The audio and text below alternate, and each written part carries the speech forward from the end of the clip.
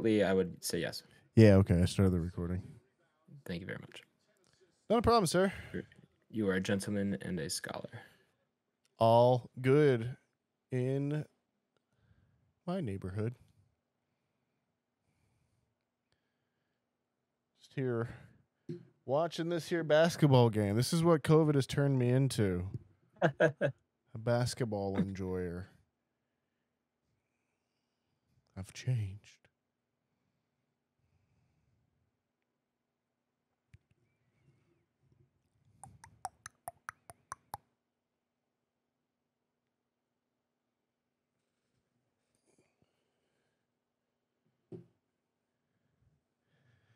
If I rule the world.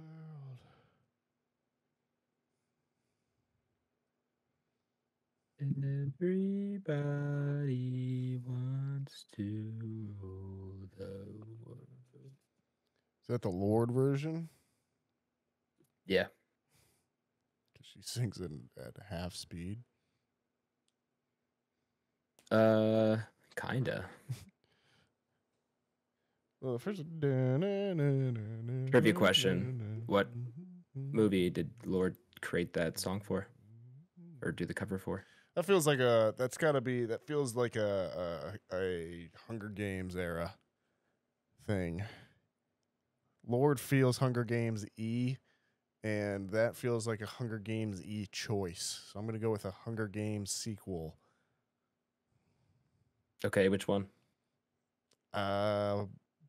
Mockingjay, Part 1. So close. Part 2? Catching Fire. Damn, Catching Fire. Oh. At least I'm pretty sure it's Catching Fire. Let me verify that. What are we chatting about here, fellas? Sounds like we were betting on something. I started saying Everybody Wants to Rule the World, but along the lines of the Lord cover, and I asked Nathaniel what movie she did the cover for. I remember that song. Or he got it. It was very close. I remember that song because it plays in Steven Spielberg's version of War of the Worlds. It's playing on a loudspeaker. And I always remembered it from that scene. Shout out Tom Cruise. Shout out Tom Cruise. And is that Dakota Fanning? It is. That is, right? Yeah. That's a young Dakota Fanning. Right? Very young. Yep. Whatever happened to her? She's still acting. I think she was so rich as a kid, though. She could just kind of do whatever she wants. Last thing I remember her in was Once Upon a Time in Hollywood. She plays she is. Yeah. And I think she might do TV stuff now too. Like for like one of those like AMC shows or something. Yeah. Like I swear I remember her being so fair enough. I swear I remember her being on like one of those like FX or AMC shows about like psychology in like the 1900s or something like that, you know? Sure.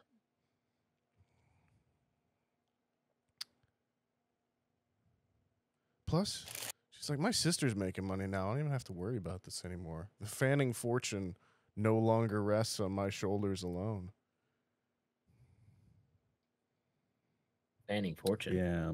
Because Elle Fanning is also definitely very famous as well now, too. Yeah. The last I know is definitely Once Upon a Time in Hollywood. Looking here on the old IMDb. On the IMDb. IMDubs. Yes, sir. Actually, turns out she's going to be in The Equalizer 3, though. Oh, well, there you go. I'm surprised they're even making a third one of those, but... I mean, isn't that just Black John Wick at this point? Is that what they're going for? It is. Absolutely, Black John Wick. Is that what they're aiming for? What is? I don't think it's that extreme. The Equalizer? Yeah. Yeah.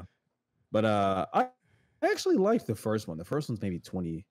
The first one's got to be after John Wick. When's the first John Wick? 14? No, 2011 or no way in hell, bro. Dude, I remember I was in college still. I was an undergrad, so it would maybe it's got to be 14, 15. I don't think it was that late. I'm gonna go 2014. Might sound 14's 9 years ago, boss. 2014 sounds right. Yeah, 2014 is the original. You're right. Yeah, Adam was still adolescence. Okay, when's the first? 2014? Yes, I was in the 8th grade. That's crazy. Yeah, well, imagine it. Oh, the first Equalizer is actually 2014 as well. I was getting fucking hammered. Same. Well, No Country for Old Men this week it was 2007, so Adam was 7. Correct. Yeah. I was playing COD 4. An equally violent game. And are we recording? We are, Yes. yeah. I can Okay. cut it out though. Don't worry. Make sure. We're No. we're still We pretty can. close. I'm just saying is when you mentioned just No Country for Old Men in terms of the film that we're doing.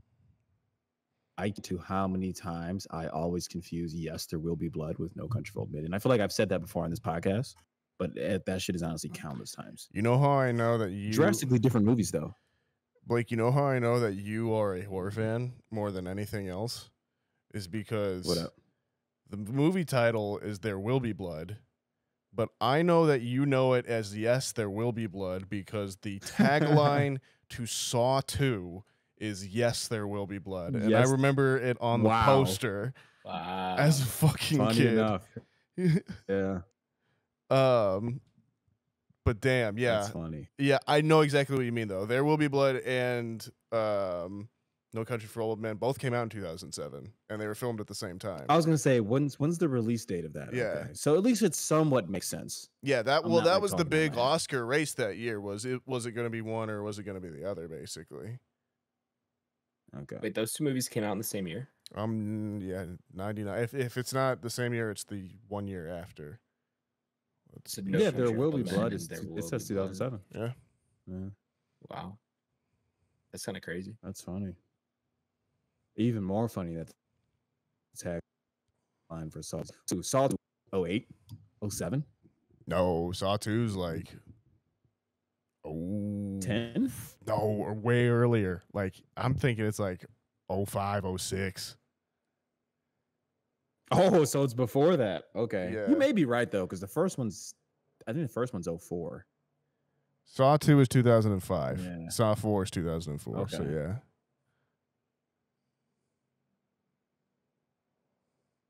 So yes, There Will Be Blood did have that stole its title from a Saw 2 movie poster. The argument can be made.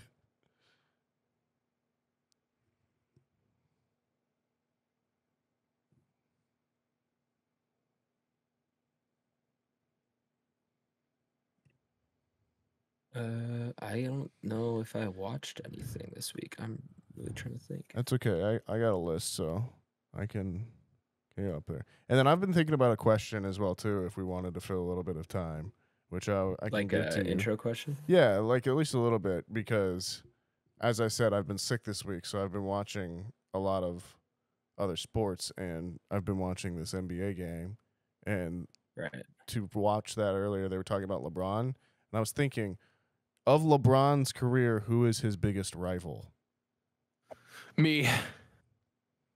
Like when you go down in the history books, Question. like who is, because his career's been think so long. once Like you- who is it gonna be? Let's save it. Let's save it. Let's save it. I Save it think for once the you intro. actually break it down. Yeah. Blake, Okay. save it. Save it. I got Curry. you. It's Curry. That's my guess. It's Curry.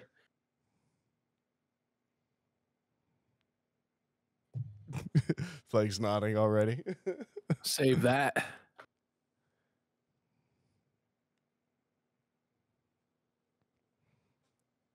Welcome back, everybody. Back Row Banter. I didn't know if we were starting. I'm ready whenever you guys are. I've been ready for 27 minutes. Excuse me, sir. It's been like 20. My computer was taking a second to reboot everything and updating stuff. So I lied. It's been about 20 minutes. Liar. And a liar knows a liar. Call it. Call it. It's been All right. waiting his whole life to get right here, right now. You got one shot, One one opportunity opportunity. to call it. Sees everything you ever wanted. All right. We'll go in 3, 2, 1. What's up, everybody, and welcome back to Back Row Banter, your favorite casual movie talk podcast. I'm one of your hosts, Adam Schwartz, and on this week's episode, we'll be talking about the classic No Country for old men. But before we get to any of that, I'm joined today, of course, by not COVID-free Nathaniel Gingrich. What up, folks? I am not COVID-free, Nathaniel. That is right. If you've seen the movie Quarantine, that is what is going on in Back Row HQ this week. It's a quarantine zone. There's no one in or out. Is that the one with Dustin Hoffman? The one with Dustin Hoffman? What am I thinking of? Quarantine? Isn't that the... Is that no? Am I thinking the wrong actor or am I thinking the wrong movie? I think you're thinking of the wrong movie. Quarantine is the one that's the remake of Wreck, where they it's like the found footage I am one. thinking the wrong movie. What am I thinking of? They're in the apartment building. Contagion's the one with Lawrence Fishburne. That's not what I'm thinking of. There's one from like Outbreak. I think it's Outbreak. Yeah, 95. Yeah. Dustin Hoffman. I was right. With the monkeys? Yes, with the monkeys. Yeah. The first half of that movie is really good, and then it just turns into an action movie. For no reason. Standard. Oh, well. But yes, after 3 years of dodging the vid, I have finally succumbed and can take that black mark off my record. I finally came down with COVID, but we're doing okay, folks. We're all right. Good. Any symptoms at all, or? Yeah, I did. Overall, it's been a pretty mild case for me. I've been very, very lucky. So, worst thing I really had was kind of headaches and night sweats, and kind of just a froggy voice and that kind of thing overall. Right. But yeah, it really hasn't been too bad of a case for me. So, thankful for that. And glad to hear you're feeling well. Yeah, I'll be all right. But we'll be back at the grind tomorrow. So. Can you hear me? Can you feel me? We gonna be all right. Exactly. So, yeah, we'll be back out there, and hopefully, Back Row HQ will be a happening place once again. Oh, it will be. It indeed will be. Quoting Kendrick over there, of course, is transponder Tyler Verdalis. Gotta watch out for those things. Yeah, man. You never know. The air tags, man. They'll get you caught up real quick. Yeah. A lot of beeping going on. Or not. Beeping on one side.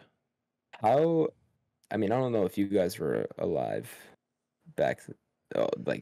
wait, when is this movie based? 1980. So none of us were alive. Okay, so correct. How common do you think those kind of transponders we're not that old. were? I know. Very. But do you think you could buy a transponder like that at Radio Shack? In the 80s? Yeah. Where do you buy one of those things? I think that's like where you would go to get the pieces for one. You don't think you... I was going to say, you'd probably find like a guy in his garage going to Radio Shack to get the parts to build it one. But I don't think they're readily available on the shelf. Right. I think you're right there.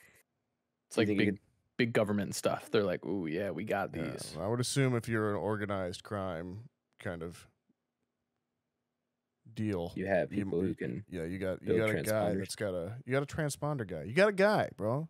You got a guy. I think that's part of. Isn't that part of being in an organization like that? You got a guy for everything.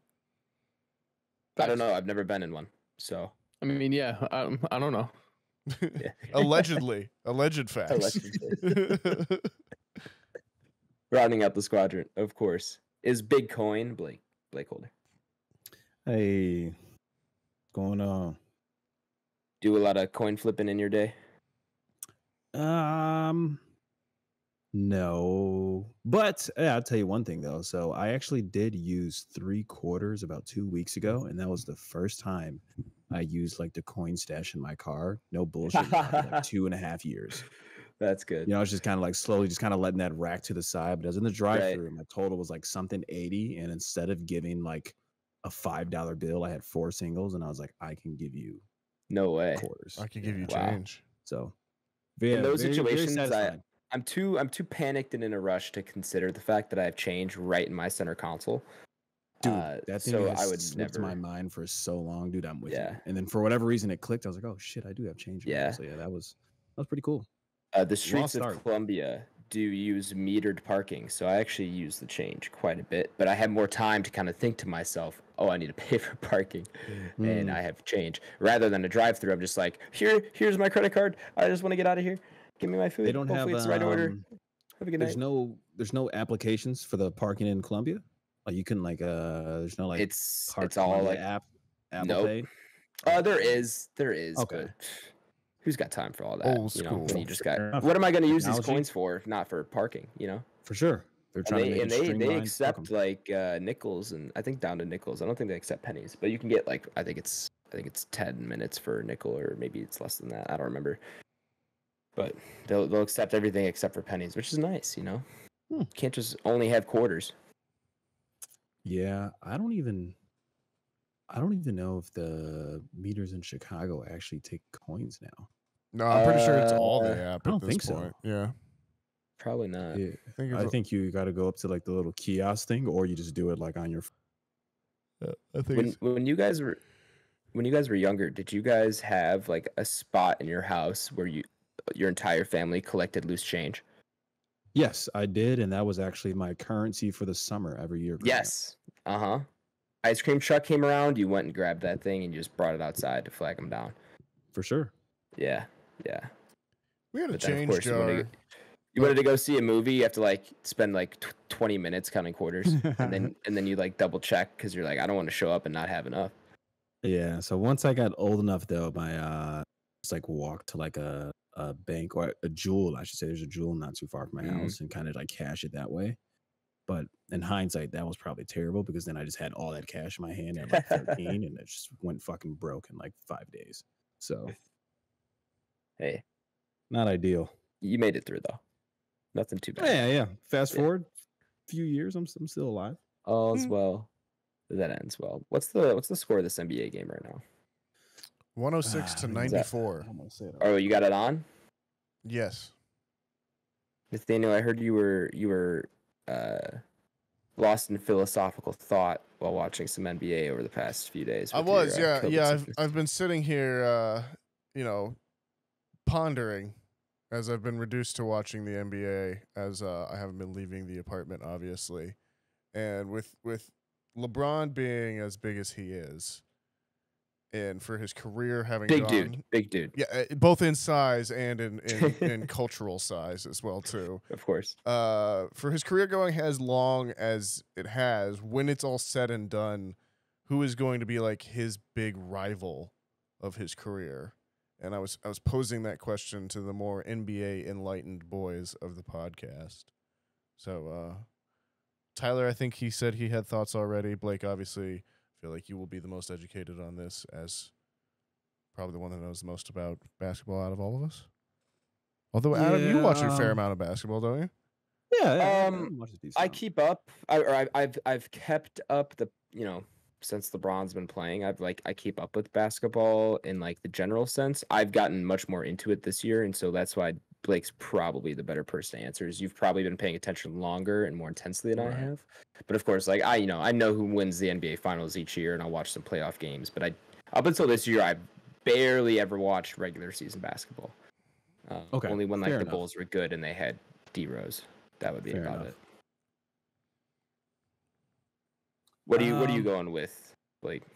I'd probably agree with Ty. I think once they go back and actually like look at it when it's all said and done, it'll end up being Curry because he's won 4 rings. LeBron's won 4 rings, possibly 5 if he continues playing. Right. So I think that's probably what they'll go ahead and argue at.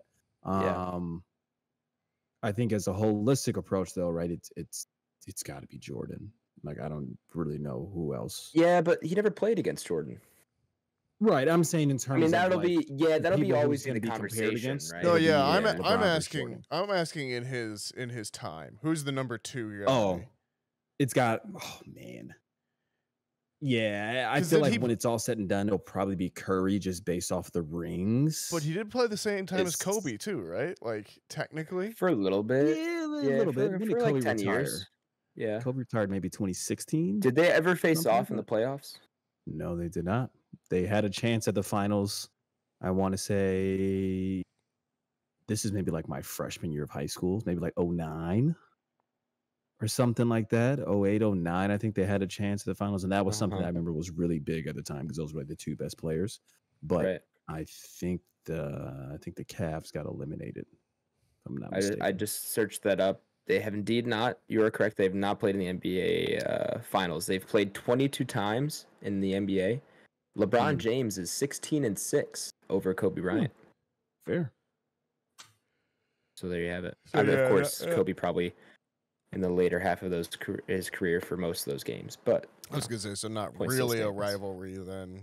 It definitely does seem so. Not Durant then either. I guess he would be the other one that I would think about. Yeah. See, and that's when I was gonna go. I was like, when it's all said and done, it'll probably be Curry based off the accomplishments and the rings. As far as like a talent, I don't know, man. I think you would just have to chalk it up and say it's probably Kevin Durant. It's probably Durant. Okay. Yeah. But it's so there's- hard to say that LeBron James has like one rival or one person he always stood up against, because his career at this point, this is year 20. No one else has been playing as long as him, really, and especially competing at his level. So he's gone through. When he started playing, Kobe was in his prime, and now he's going through Steph Curry in his prime. He's going through KD. I mean, maybe guys he's have past had his prime, full careers. TBD. Exactly, and he's been playing since before they started, and he's still as dominant. Yeah, there's probably or coaches close to as dominant as when. There's probably he was coaches at in the his peak. league that have played against him as well too. At Oh, this there point. are. Well, he's Oh, being for coached. sure. His Lakers coach he played against. Absolutely. Oh shit! Really? That's hilarious. Yeah, like whoever's coaching Lakers, I forgot his name off the top of my head. But there was, I saw this not on Twitter just this last week. It was him guarding LeBron and then him coaching LeBron. It was like a side by side. Yeah. So I mean, kind of to your question earlier when you asked me, he's got to be up there in terms of like longevity. I think that was what you asked me. And like, Yeah. as far as like who's the longest tenured player in the NBA, like I don't know if it's LeBron James all time, right? There may be somebody who is Just some the dude. 10th player off the bench. Like, you know, I for don't know. sure. No disrespect to that person. But as far as anybody who's like coined, like, he's one of the greatest, he's Hall of Fame, kind of things of that nature, I think it's LeBron James by a landslide. Most people you see are kind of capping out at like year 14, which is still phenomenal. But to be year 20 and still playing this well is ridiculous. It's insane. It's absolutely insane. Because he's still averaging. What did he average during the regular season? 20, 21? It's probably Might even be more than that. I don't know. It's probably like But 27 or something like that. yeah, but to do that at 38, Yeah, it's in the unbelievable. 20th year of the league, like that's unheard of. Because Kobe, after, I forgot what the stat is, but I don't know, and I don't remember how many years he was in the league for. Probably around 15, 16. I think around there. Yeah, I want to say it was 98 to 2016. So maybe Okay. 18 years, 18 or so. something like But that. by the 17. time he was out of the league, I think he was only averaging like, I could be getting this wrong, but like it's low, like 13, 14. It's not that much. Yeah, Might be a I little bit think- higher than that. but Yeah, it might be a his little last higher. season that, or but two. Yeah, but as far as like the efficiency he was scoring Sure. at was nowhere near what it should be. Sure. Where he was able just to take a shit ton of shots because the team wasn't good, and like he was Kobe Bryant.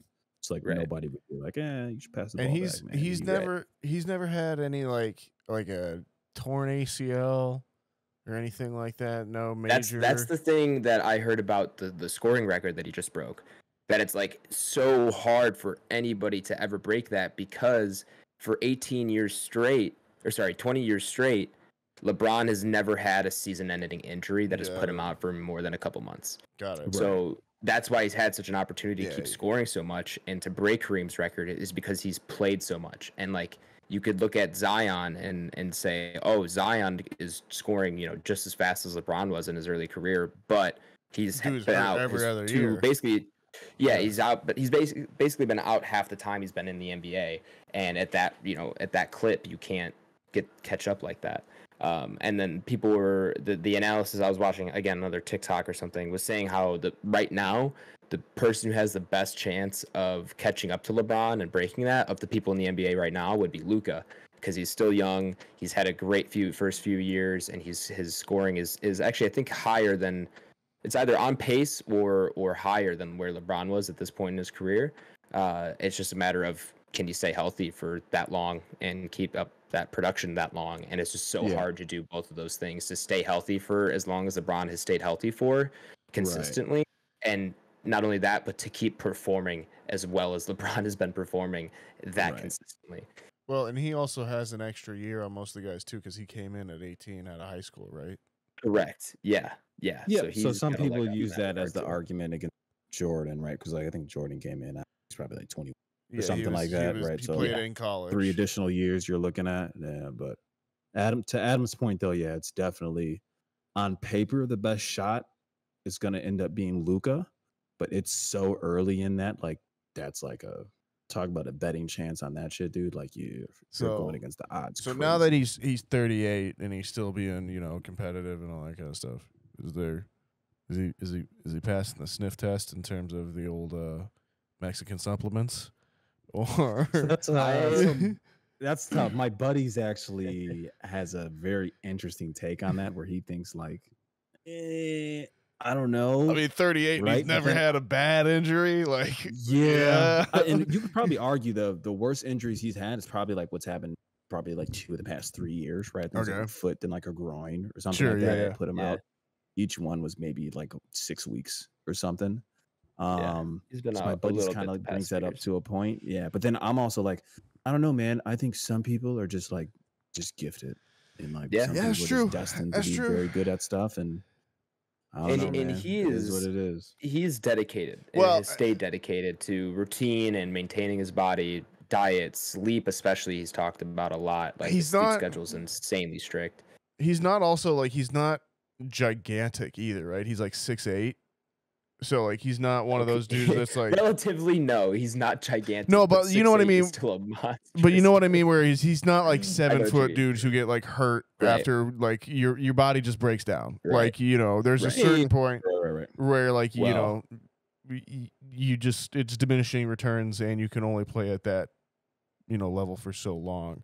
It seems like he's at the top end of like the hey, I am athletically gifted and inclined, but I'm also a gigantic human. Like he's got the sliders all the way out. He's got the perfect balance where like I feel like if he was any taller, he's going to be more risk adverse than he is, but he's not tall enough to really have the maximum strain he could be putting on his body. Where like if you get any taller than wherever I think you're right, he's 6'8" or 6'9". You get any taller than that, that's when you really I think start to put a lot more strain on the body and can't do the things he's able to do. And that's where the conversation of Victor Wembanyama, who we just found out is going to the Spurs basically because they got the #1 pick, but he's 7'1", either 7 foot or 7'1". Yeah, he's a tall guy, thin guy and too. Very very thin. But he plays basically point guard. Like he can handle like a guard, but he's 7'1" and he can shoot threes and he's got handles and everything. It's just like how do you guard someone like that? And that's everyone's concern is, you remember, I don't know if you heard of Chet Holmgren, Nathaniel, from Gonzaga. No. He was like a 7 foot or 7'1" center, maybe even taller than that. He might be a couple like around there though. Very tall and was pretty dominant in college at Gonzaga, and everybody wanted him. And I think he only played 1 year there before going into the draft, and he got drafted by the Pelicans. No, Oklahoma City. He's on the Thunder. But he's been injured.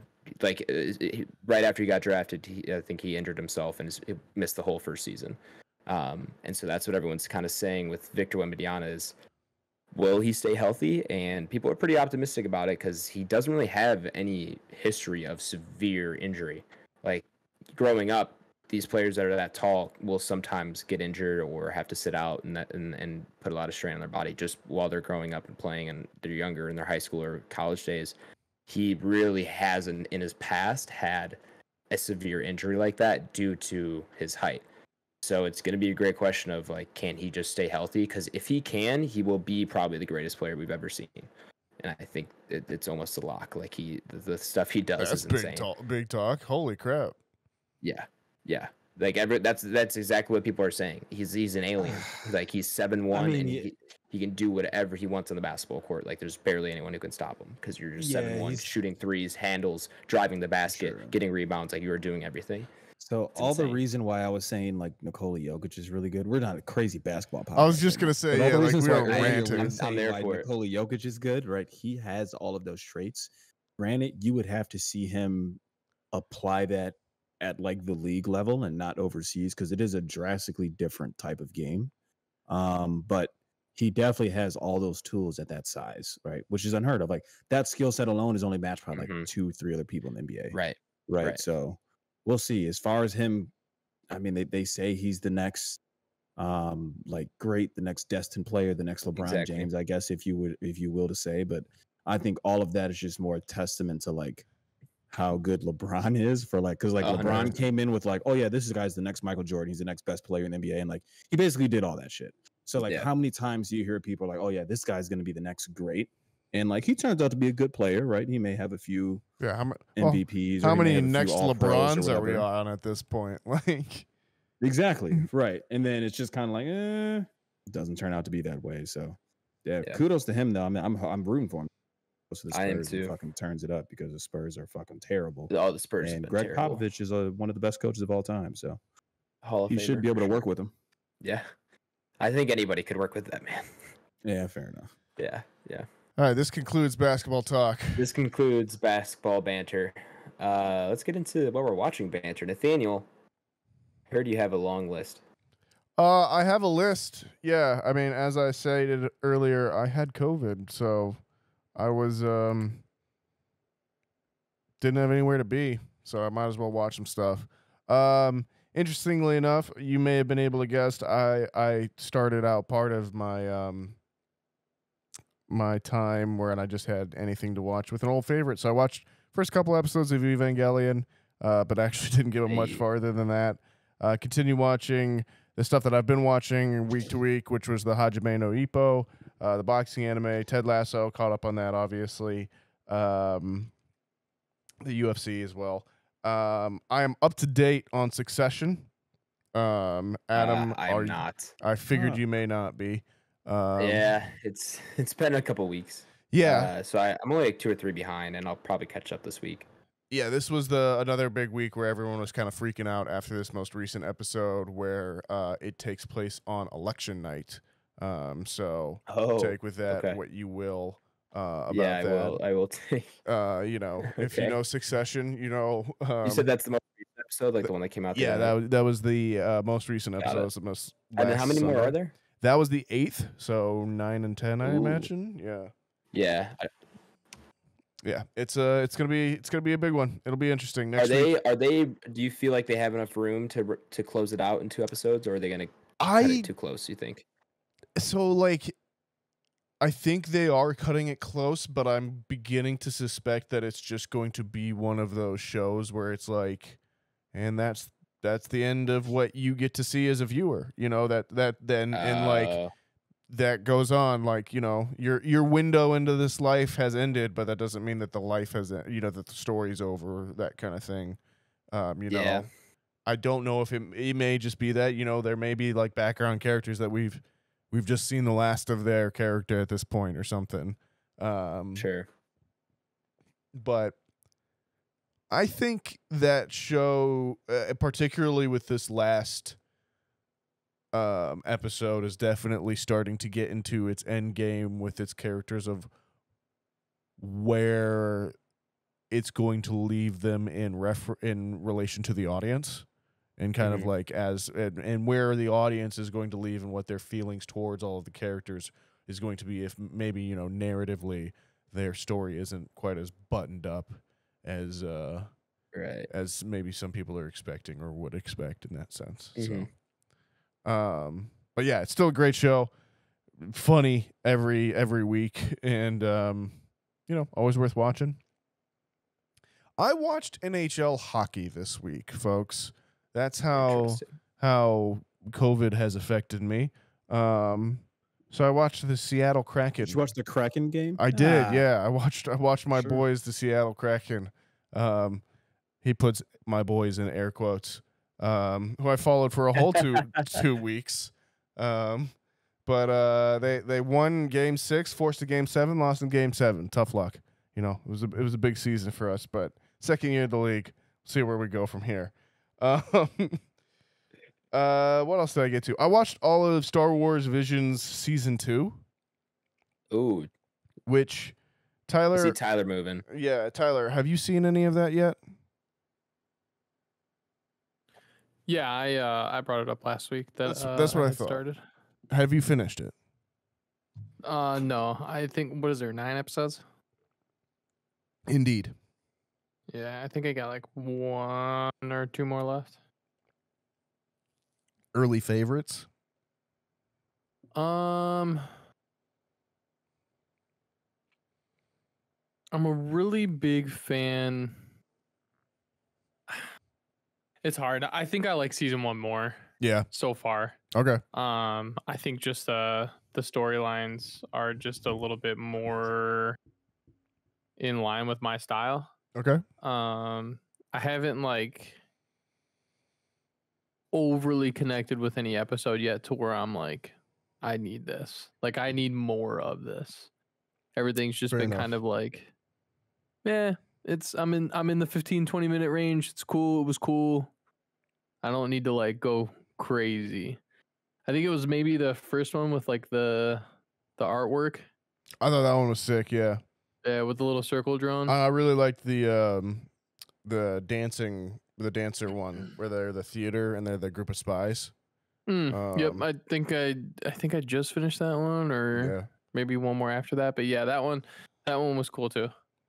That one, and then the final one is amazing, I think, as well too. But I don't Yeah. know if for anyone who's listening that doesn't know, Star Wars Visions is this anthology series that Disney has started. That's on Disney Plus. That is 9 episodes, I think, both seasons that are non-canon. So they are literally just stories set into the Star Wars universe that could be using anyone with any characters. None of them are like the Skywalkers or anything like that. And they've selected 9 different animation studios to make these ones. The first series I want to say was all Japanese animation studios. The second series has been different ones from around the world. And like this is all I want Star Wars to be, in my opinion. From the designs are so much cooler. Like I don't know what it is. I just think it's so cool to see all these different stories that are like don't have to follow any strict lore or anything like that. There's just people playing in the toy box with different styles, and it's awesome. And yeah, I'm a big fan of all of these kind of like different ideas, even in the ones that like I don't think work as well or are just like plain rip-offs of other movies. Like it's still cool by me. There's a really cool one I think on this one on like that was from an Irish studio that was like almost a Black Mirror level kind of twist in the end where you think the kids are going and like fighting to preserve or to help one side, and it kind of flips on the head of who's helping who and all that kind of stuff. It's I don't know. I just think these are really good, and I love the short story style format. I think that works really well for Star Wars in particular. I said that really weird. Star Wars. But yeah, in a world where like a lot of times storylines are spread out over 10 episodes on a season because we need to make a Disney Plus order, like it's pretty cool when you just have really awesome storylines set in a whole universe that are 9 minutes long, like Tyler was saying earlier. So behind that, in movie news, I watched Prometheus and then followed it up with Alien Covenant. So someone brought up the other day about how those movies are really interesting to look at from like an AI perspective, particularly with how the world has been freaking out about AI recently over the last few years with like there is a main character in both of those series that is a robot as well too. So it's been it was interesting to go back and watch both of those. I still think Prometheus is the better movie, kind of by a pretty large margin, but Alien Covenant, Prometheus is awesome. Yeah, Alien Covenant had some cooler moments in there as well too, I think. I was watching that movie and was remembering being like, why didn't I like this movie very much? And then I remembered that it did that classic thing that movies were kind of obsessed with for a little while, where it just like had the start of the movie as a webisode or something, or like gave away a huge plot point just in the trailers. and I was just like, what? Are you talking about Prometheus or No, Covenant. Covenant? Alien Covenant. Yeah. Oh, okay. So yeah, but really cool to rewatch both of those. Would definitely want to get Prometheus on the podcast soon, I think. Prometheus is fire. Continuing, it's now on the short list as well. good. I'm glad to hear that, boys. Continuing my Paul Verhoeven filmography journey that I talked about a couple weeks ago, I think, or maybe it was like a month or so ago, when I was talking about like Starship Troopers and Total Recall, as well as RoboCop and that kind of thing. I got to Showgirls this week, which, Adam, you're probably too young to remember. I don't know if I've ever heard of that. Yeah, so this was the movie that when I remember growing up was like the joke answer for like the worst movie that was ever made, like that was got like a theatrical release kind of thing. Guess where it's streaming? It's on Tubi. Yeah, that's where I found it. It's on Tubi. Yeah. But Sponsor like, us, Tubi. yeah, imagine the guy that directed Starship Troopers made Black Swan, but with strippers, and that's Showgirls. So if you Adam, can, have you seen Black Swan I've not with seen Natalie Black Swan. Portman? No. so yeah, if you guys can wrap your head around that whole concept, that is Showgirls, and it's awesome. Like, it's insane, but it's awesome. So yeah, that was like, Adam, the only way I can describe it to you was like, you know how like the live action Avatar, The Last Airbender was just the butt of everyone's joke for like the longest time, where it was just like, Right. this is the shittest movie that has ever been released in mainstream. That's what Yes, I Showgirls do was for a long time. And Okay. yeah. Quite is it quite on the level of like The Room? No, Or that's is it like different, so different plane? I think that's the thing. I think looking back on it, like now, it's like it's about women and it's about stripping and it's about how women are victimized in the stripping profession, which you know is not a fun parable for mainstream America to swallow. But there you go. And then secondly, like the main actress in it is definitely she's acting so hard, and so that's like definitely something that can be rub people the wrong way as well too. And then like the other thing is just like the female characters in it are pretty amoral and just like kind of awful to other people, and like I could definitely see too how at the time like everyone was just like, no, these women are evil and whatever, and they're just being mean and it's stupid and blah blah blah. So anyways, yeah, it's awesome. You should watch it.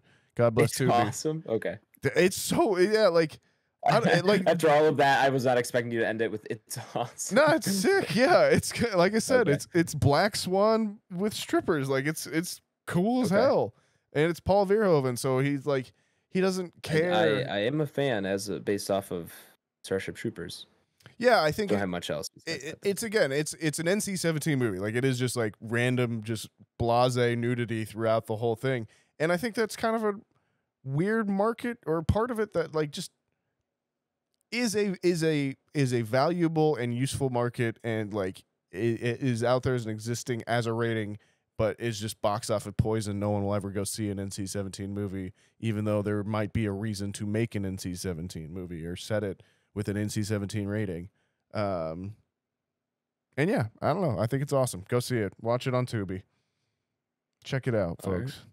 Right. Last thing I got to besides No Country for Old Men was a documentary called Enron, The Smartest Guys in the Room. This is from 2005, I want to say.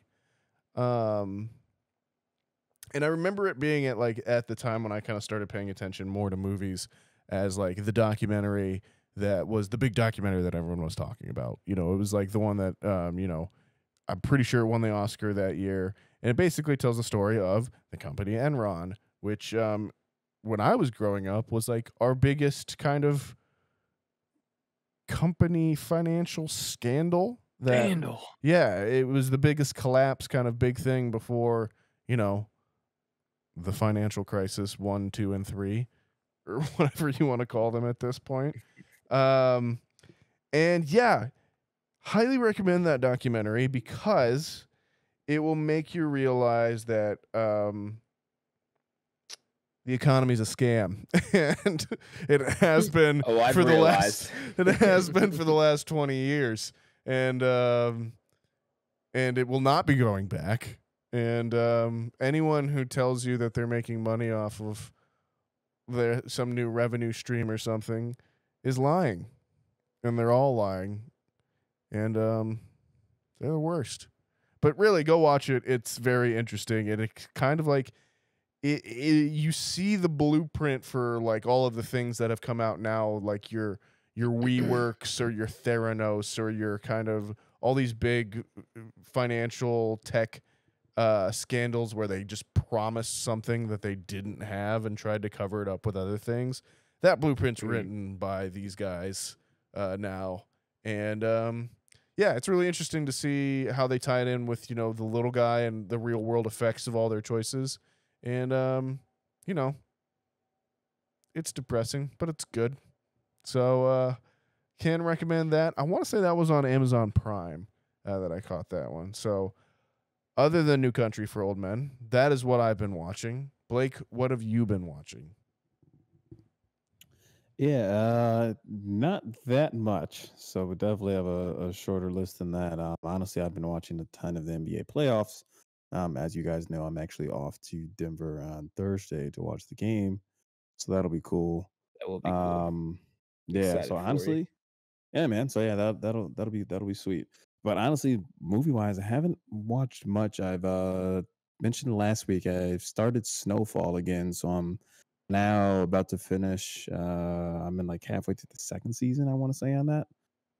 So that's pretty interesting. I know they just finished the actual season or the actual series finale, season 6. I think just ended on Hulu within maybe the past month. So I've been gearing up on that. Actually, some of my cousins were talking about that on Mother's Day, and they asked me how far along was I in Snowfall because when I last saw them on Christmas, they asked me and I was on season 1, and they all booed me when I told them I was only on season 2. So rightfully so. Outside of that, I somehow came across. Well, I didn't somehow come across. I was on Tubi looking for something to watch, and I came across the American Pies. So for some Okay. reason, I watched the first 3 American Pie films. All Just kind of like, 3? well, there's more than 3. I think there's 5. Okay, yes, but but just Yeah, was it one I watched the sitting? first 3. No, Yeah, God, no. because This is it's American Pie and then American Pie 2, and then it could jumps to American Pie Wedding, right? yeah. I thought the third one was Naked Mile. I could be. I was I gonna say, honestly don't know. do you count spin-offs and everything at this point too? Because there was a ton of those as well. Yeah. Kind of became like National Um, Lampoons, where it was just basically they released one every year, where it was just the same movie, but they just different Yeah. titles. So yeah, that was mad goofy though. So like over a span of 3 nights, I kind of just had like some BS running on Tubi for background noise. Hilarious. Yeah, those are funny. Honestly, first time I've seen those in a very long time. That stuff is like the epitome of like my like middle school sleepover with friends. And it's like, hey, like, do you Yep. want to watch a movie that involves girls? And it was like American Pie. we can Get it maybe turned catch on. a boob. You Yeah, know what I'm yeah. saying? For sure, for sure. So yeah, that was like definitely those days. So that was really funny to watch some of that. I was like, oh, this movie's hilarious, and I actually remembered way more of it when I was watching it than I thought I did. So that was Soundtracks are pretty sick on those, especially for like the era that we were in. It for was sure. just like any song that plays on those movies, you're like, oh fuck yeah, I remember this song. For sure. And the first one I think was 97 or Wow. 98. So I mean, obviously I was young at that Yeah. time though. The first time I watched these, it's probably like 2006.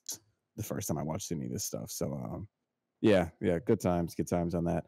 And then outside of that, I got to No Country for Old Men. So that's one that's been on the short list for some time, I could imagine. I would bet north of a year. It I has think it's been on the short list, and I think yeah. we finally got it on here. So that's all I got. Ty? I did get around to some Star Wars Visions, as we said. I think I only have 1 or 2 more episodes to go. It's not more than that. I know that for sure. So definitely looking forward to the end. Like I said earlier, I haven't like overly fallen in love with anything yet, so we'll see if maybe the last couple episodes will give me something good here. So I'm hoping, but it's been great. Just kind of going off what Nathaniel said. It is really fun to just not play in canon and kind of letting the universe do whatever it wants and having other people have that input as to where they want to see that universe go versus just kind of following the Lucas kind of train. Obviously this is still under all that, but it's just cool to see other people's ideas in that universe. So very, very fun to watch. I still think at the end of all this, I will like season 1 better than season 2, but it's my opinion. I don't really give a shit what you think. But I'm telling you, for hit on this guy, we've had like the 5 coolest Sith designs have all come out of Star Wars Visions, and True. it's crazy to me that they haven't used more of that stuff or anything like that at this point. Like, there's just been so many cool styles and just different flavors of the universe that we've seen in here already. Yeah, I don't know if we ever will, unfortunately, just because this isn't in canon, so they might just everyone will be like, oh, they fucking took it from that. And like how Star Wars fans can get, bro. Like, I know, that's the thing. And I think that's why I like this so much, is that like I just know that they are going to 100%. They can't complain about these because they are just out of the way. So it's like finally Star Wars can just tell a good story and give it cool flavor and not worry about it. And I think that's why, like, for me, this is what I want. But I agree. Also, the best part of it was in the one that's made by the guys that made Chicken Run. It's like the pod racer or the racing episode when the rich people pull up and their little laser pops up and it's just a tiny Death Star. Oh yeah, I know. Yeah, I know what you're talking about. The one about the mom or whatever. Yeah. It's the Chicken Run. Yeah. It's like the Chicken Run episode. But yeah, they pull up and they have like a little like laser pops up. It's just a tiny Death Star. Yeah, I did see that. That was funny. Anyways, continue with what you're watching. I'm sorry. Yeah, Visions is cool. I hope that's something that they carry on for sure, because it's a ton of fun, especially when it gets to compete with something like Love, Death, Robots. Like, so much fun, kind of in that same vibe. So yeah, definitely keep going with that, please. I got around to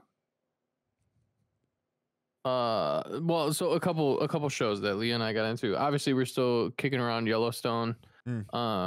I literally get home, I put my boots on, put my hat on, and we're on the ranch. So having a ton of fun with that. Button down your flannel and shine your belt buckle. Yeah, I'm just spitting chew all over the house. Leah's fucking pissed. There's a spittoon. So yeah, that's been fun. It's actually a really good show. I've been having a ton of fun with it. There's a shit ton more than what you probably think. Yeah, there's like 3 series of it now, right? There's 3 time periods, 3 different shows. Well, there's we're only in the 2nd season. But I think there's 4 right now that's available. But I mean, like, just the overall storyline. It's just like I was not expecting any of this, and yeah, there's a lot. So it's been a lot of fun though. So it's a recommend for me for sure if you want to start something. Another show we got around to, it's been out for a while, but it got a new season, and if you know Carolia, you know Carolia, and it's Queer Eye. So we've been yep. So we've been watching the makeovers that the boys are doing. They're in New Orleans, Nolans. This time around, and so yeah, some of it's very, very heartfelt. They help people out, and they just try to live a better life, and It's cool. It's whatever. It's a lot of fun to watch. Those makeover, garbage TV shows, like they're fun to watch sometimes. So, and Queer Eye's definitely up there. I feel like that's Um, the least offensive out of all of those ones, isn't it? Like the Queer Eyes, like, yeah, I don't have any problems watching that. It's a guy who ends up happy at the end of it. Fair enough. sometimes they're not all dudes. Right? Yeah, of course. Yeah. They did a frat house, and I was like, what the fuck? I was like, that's okay, fun. cool, whatever. So it's but yeah, it's one of those, it's one of those things. It's fun to watch. It's garbage TV. Deal with it. And then I got around to a Back Row Banter favorite. It's on the Entropy list. It's relatively Can high. we guess? Can we Yeah, guess? yeah. Go ahead. All right. Do we get any more context? Sorry for cutting you off. That's a little vague. It's in the top 20. Oh man. Green Knight. I'm not gonna look. Let's not look at the list, team. Let's see what we can bet on here. Your bet is Green Knight, Adam. No, I take it back.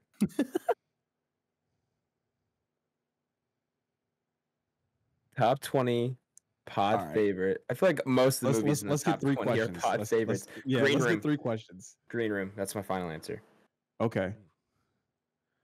Nathaniel, do you want to phone? Do you want to phone a question in, or are you That's just gambling? not one that Tyler would choose to rewatch. I'm trying to think what's in the top 20. My immediate answer actually was District 9. That is not in the top 20. Not even close to top 20. But I think I know that's where I was when he said it was a pod favorite. That was like, oh, I bet it's something like that's a Tyler favorite. I know. Top 20. I don't know, bro. Gun your head, gun your balls. Arrival. Blake. Ooh, fuck. I feel like Jurassic I know what Park it is. Too close because we did that recently, right? I know what it is. That happened last summer, I think. So I feel like it's not that. It's got to be. I don't know if Starship Troopers is in the top 20, but that would be Tyler's go-to. That is a good one. Is it? That's not it. It's not in the top 20. Okay. I think I know. Can I change my guess? I don't know. I'm gonna Sure, gamble. be the final I'm gonna time. gamble Jurassic Park.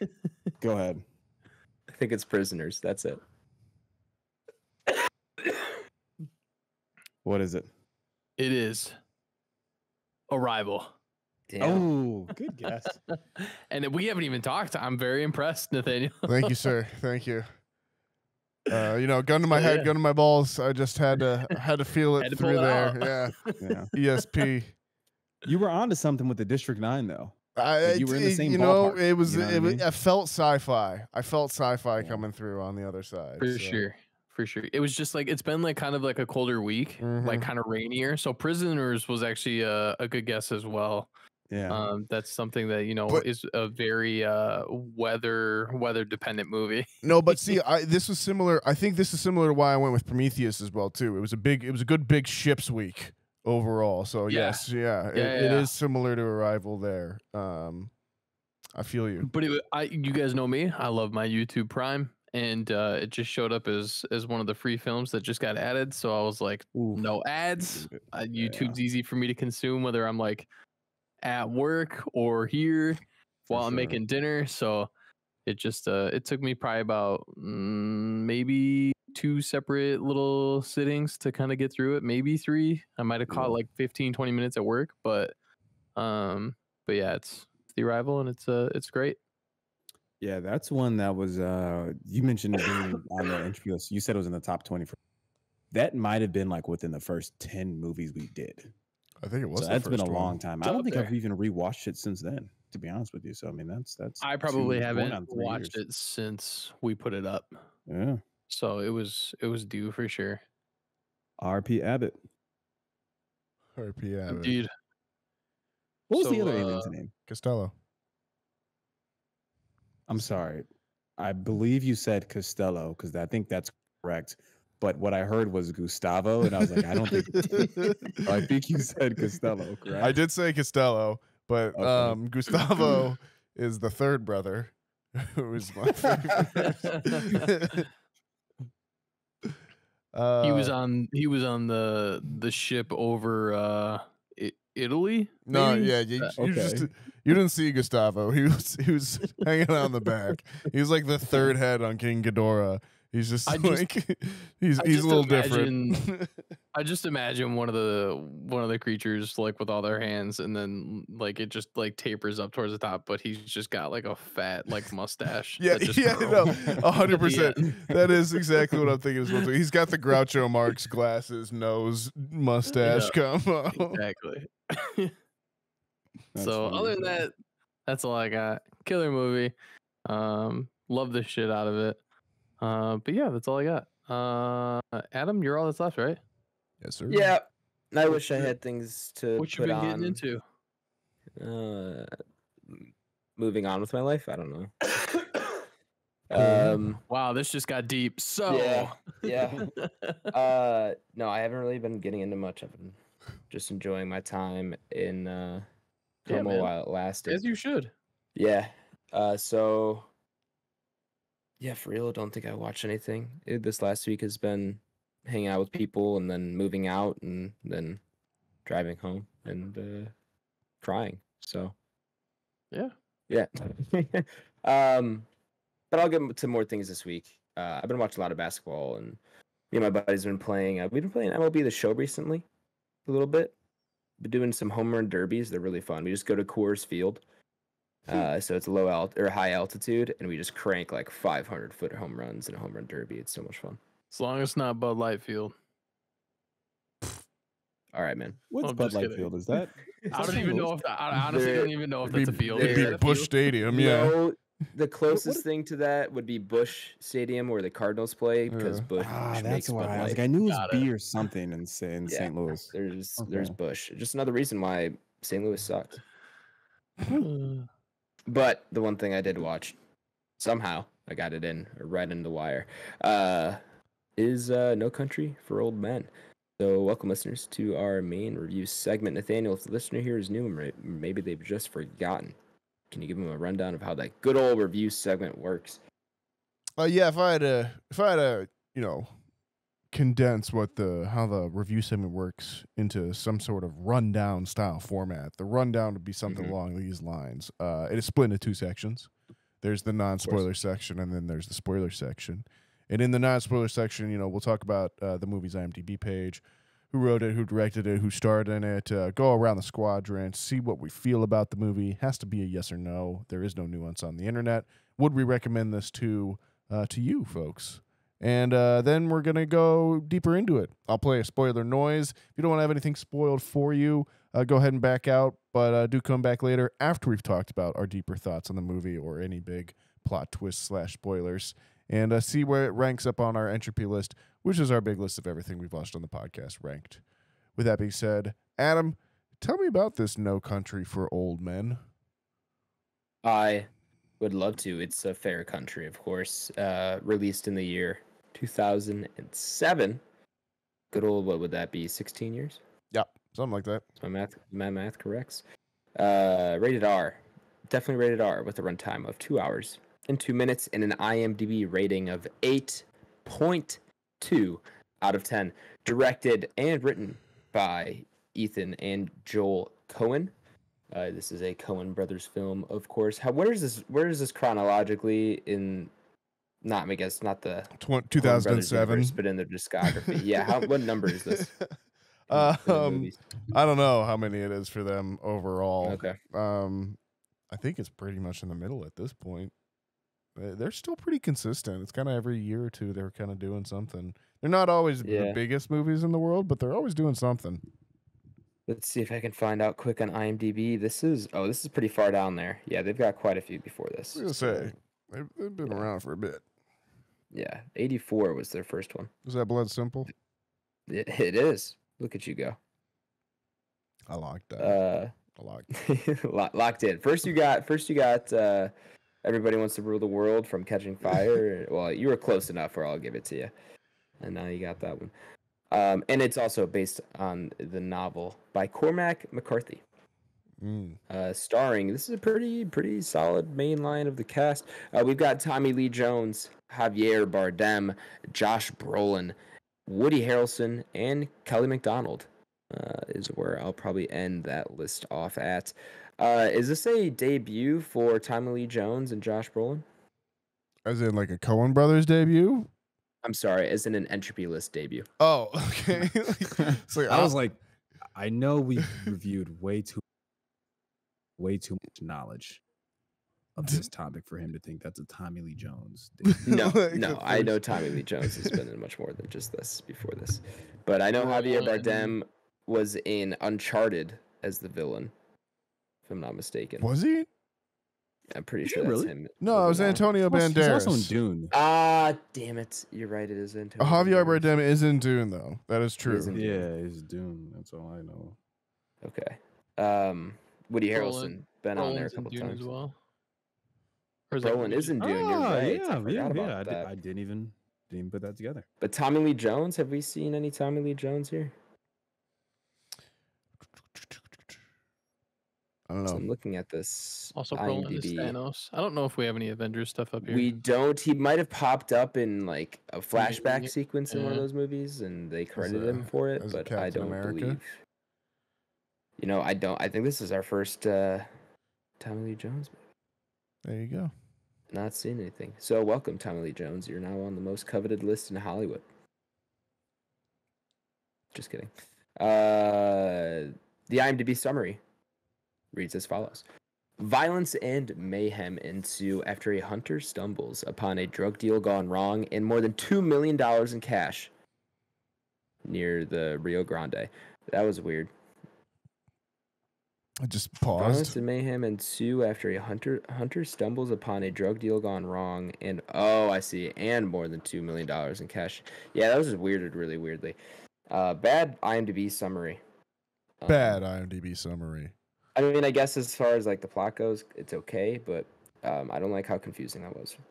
Maybe it's just me. It's been a long week.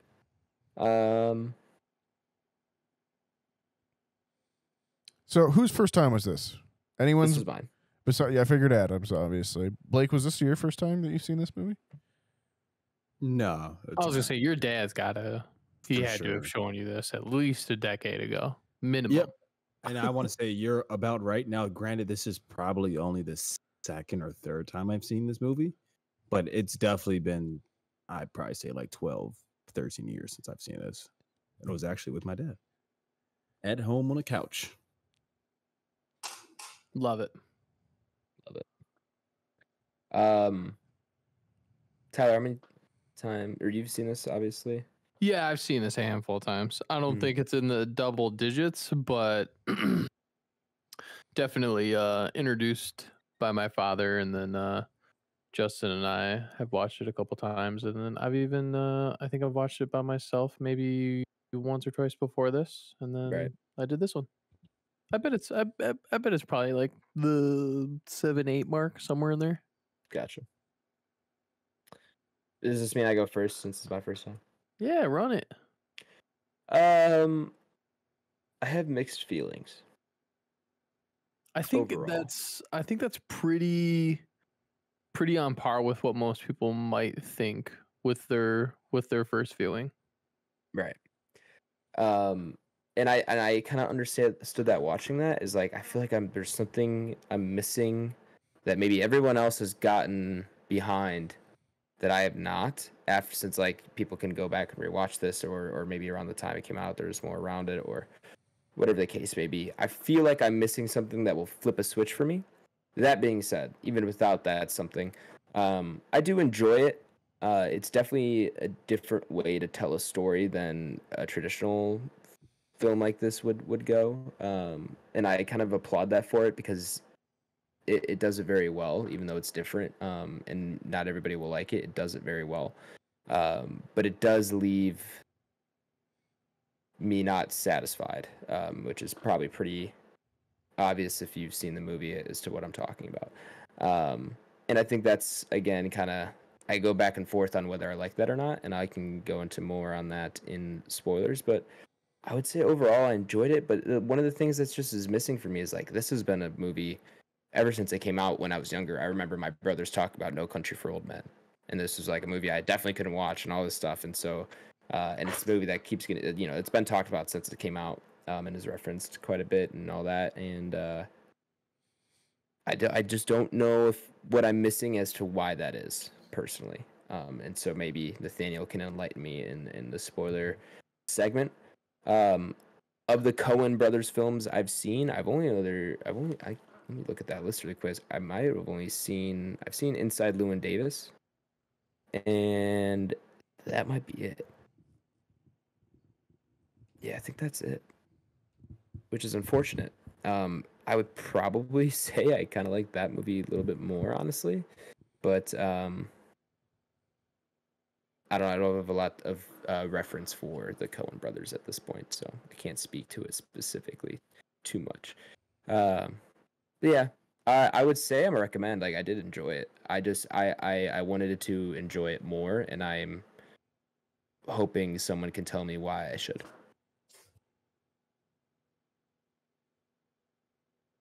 Yeah, that's fair. I think there's something always to be said for when things have large expectations and you're trying to view it for the first time, like years later, and you're not part of that first wave. Sure. So yeah, I mean, I definitely hear you on that because to your point, from your brothers, probably just from things you see online, internet culture, friends, us, it's definitely a movie where everyone's like, oh, this movie's good, this movie's good, and then you watch it and like you have this almost unrealistic expectation that like a movie can't really meet, you know. So I mean, I hear you on Right. that. It's kind of as far as my 2 cents. Like I said, this is probably my second or third time seeing it. Definitely first time in north of 10 years.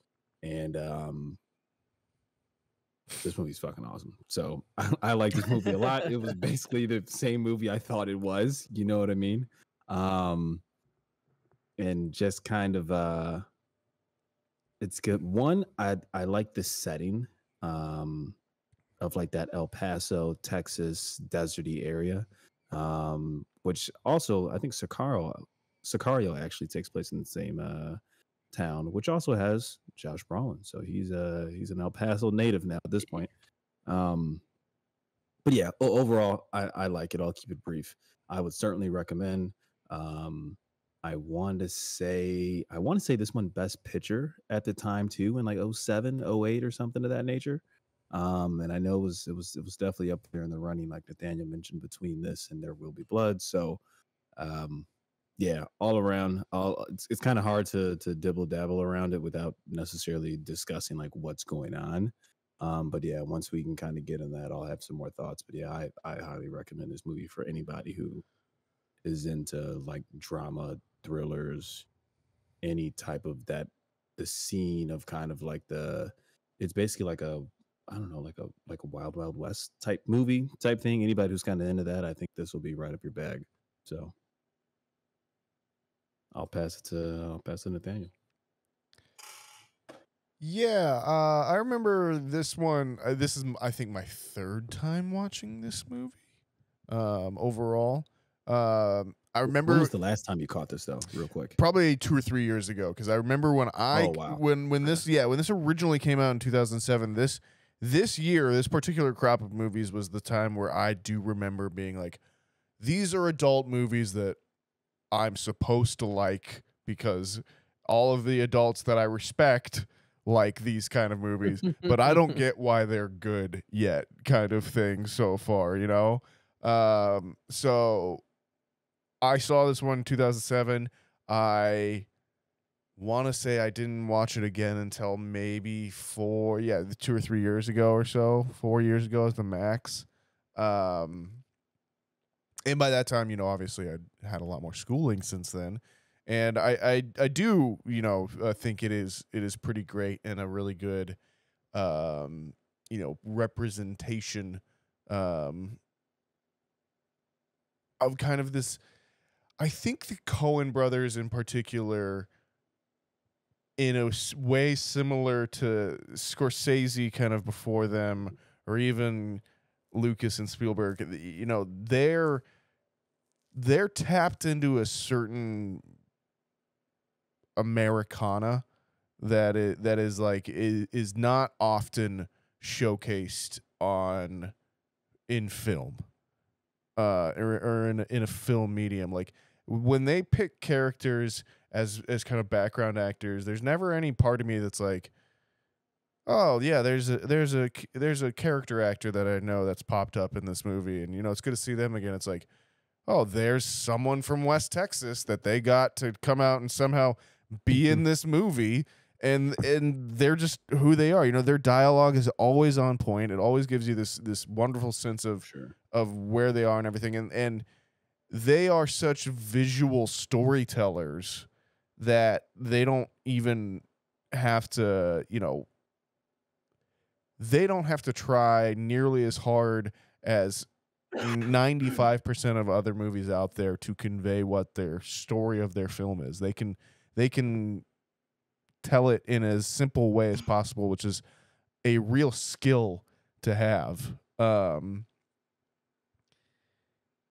so, yeah, I think it's a movie that's narratively unsatisfying, but is all about the performance and the movie around the plot itself.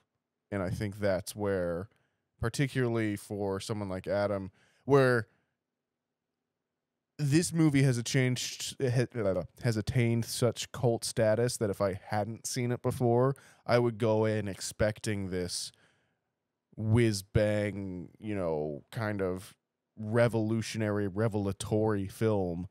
And beyond Javier Bardem's performance, it's not really that. What sets this movie apart is how it plays with your expectations of what it is going to be, and where it chooses to satisfy the audience storyline wise, and where it chooses to kind of peter out in other ways too. Right.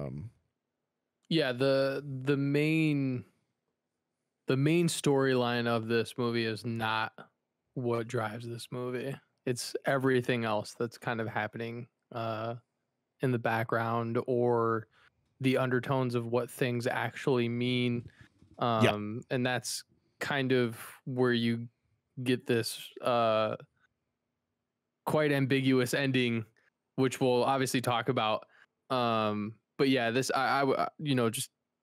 this is an awesome movie. It's something that obviously I grew up on to an extent. Nothing that I watched like a ton throughout my childhood, but like your first watch, you expect to just kind of watch it for what it is, and then your next watch, you're kind of looking around a little bit more, and you're like, oh fuck, this is what it is. Right. So yeah, it's definitely worth a rewatch, but it, you know, just kind of staying out of anything too crazy. It's definitely a recommend for me. Sorry to kind of chip in there and cut you off, Nathaniel. No, you're fine. Totally fine. Like I said, I always talk too much anyways, so you boys are always welcome to jump in whenever I'm talking. And yeah, it's a big recommend for me as well. Adam, I sympathize with your position. I truly do. In terms of like, I can I'm understand. glad I'm not crazy. No, like I can. Like, thank you for confirming that. I truly think this is a scenario of like, this is a movie that is definitely like a film critic's favorite movie that somehow escaped into the general public, and they're like, no, we all love this too, but not for the reasons that normal film crit people would like this movie as well too. They it's just known as a good movie kind of thing. Right. Kind of like Hereditary in that way, I think, in some ways, where like, Good point. Okay. it's like your horror fans' favorite horror movie, but it also like somehow escaped into the normal audience where they're like, this is really scary and really popular, but like regular people are also just gonna watch it and be like, I don't get the hype on this at all. I don't understand. Yeah. So, anyways. Okay, good. I'm glad I'm not alone, and that other people are crazy, not me. No, yeah. I mean, go out, live your life for 10 years, come back to it and see where you feel at that point. I'll do just that. I'm gonna see if I can get convinced in the spoiler segment to like this more. So join us if you have seen the movie. If you have not, check that episode description where you can be taken over the spoilers to our ranking of the movie. Have upon our entropy list. Nathaniel, spoiler time, please. Spoilers. There's some chimes there. Not quite that level, but similar. So shit goes down. I'm not wrong. You're wrong. You're right. I'm wrong. You're right. But shit went down in this no country for old men. Is this movie scary? No, but it does have one of my favorite jump scares at the end, because when you see the car accident. Okay. Yeah. So when you see that movie, or not movie, when you see that scene now, you see the car coming from at the other direction. Yeah.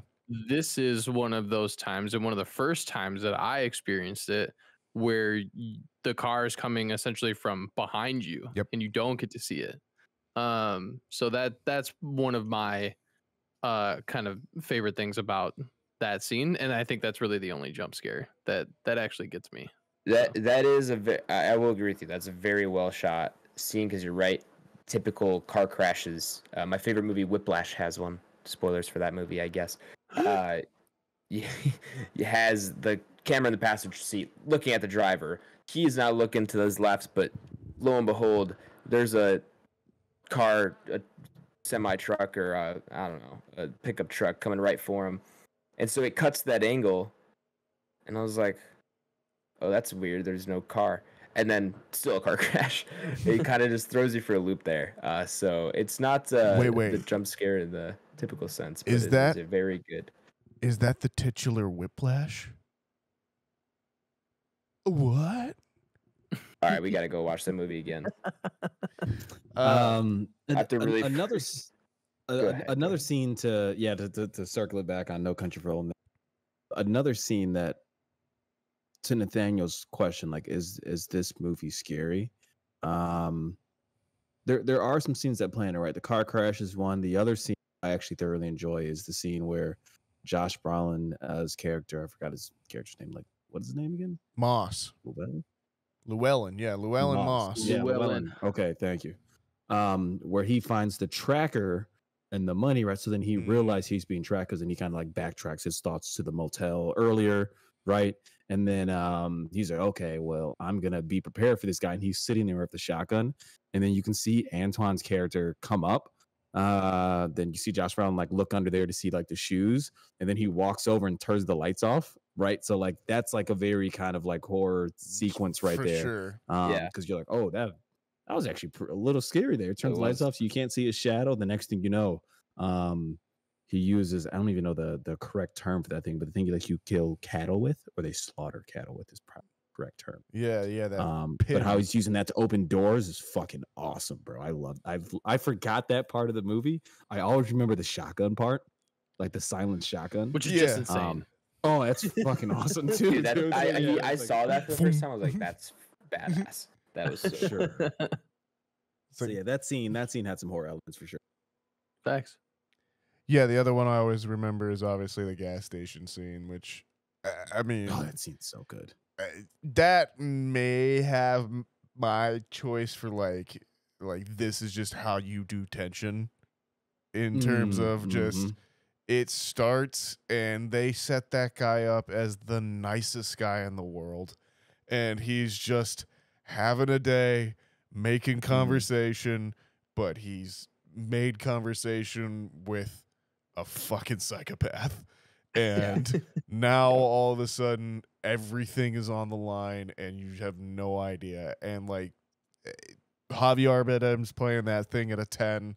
The guy who's talking to him is just the gas station attendant, just trying to live his life, and you can just see him, pedaling off his back foot the whole time, as it just comes, all he's doing is talking to him about flipping a coin, and it's the most riveting shit that you've ever seen in your entire life.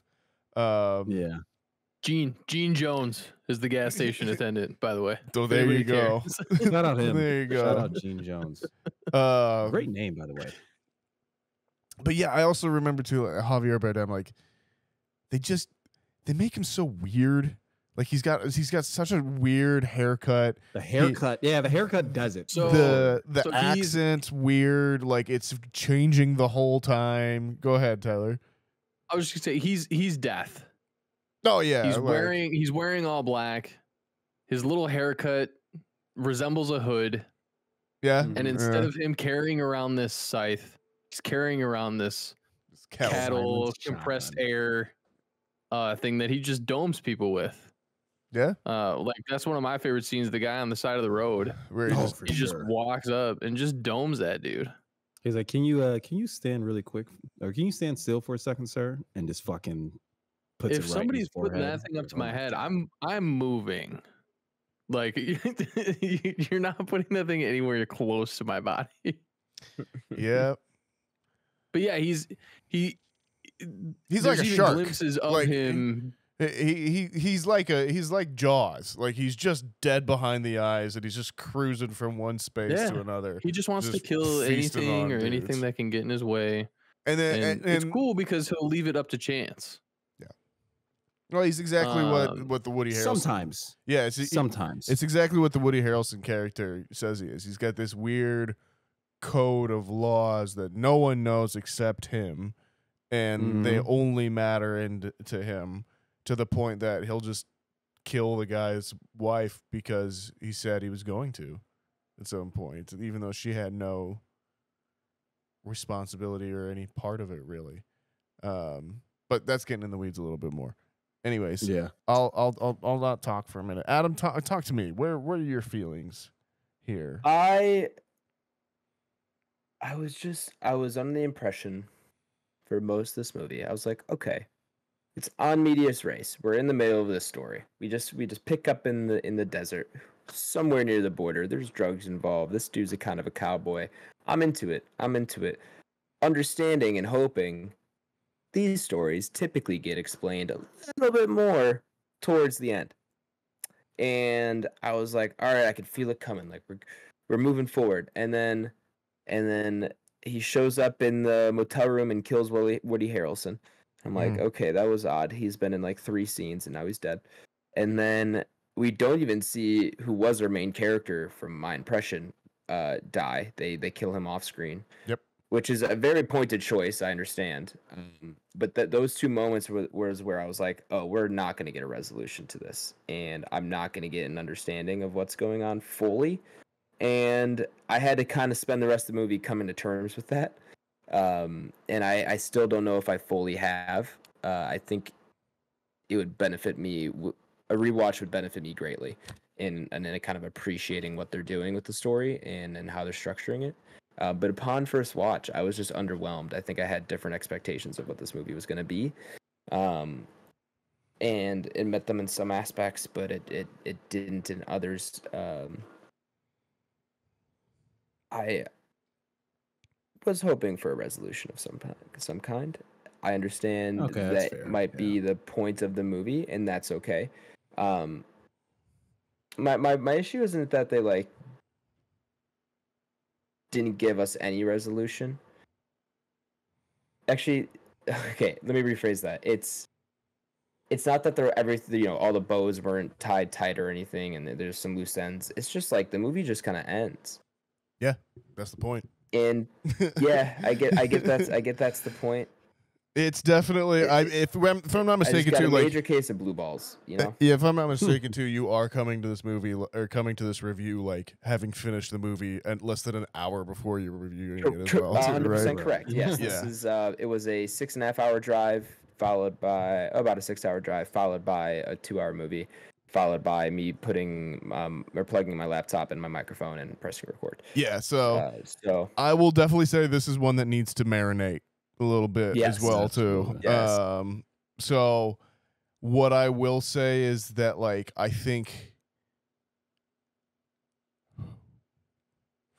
it is narratively unsatisfying, and and you're right, it's like that on purpose. It is this, I could tell. this Yeah. send up of the American tale, I think, to the point of like you are where he's, you know, he's trying to convince himself, well, Sugar, he needs to watch out for me. You know, I'm the one that he needs to take out for, and I'm the one that he needs to be afraid of.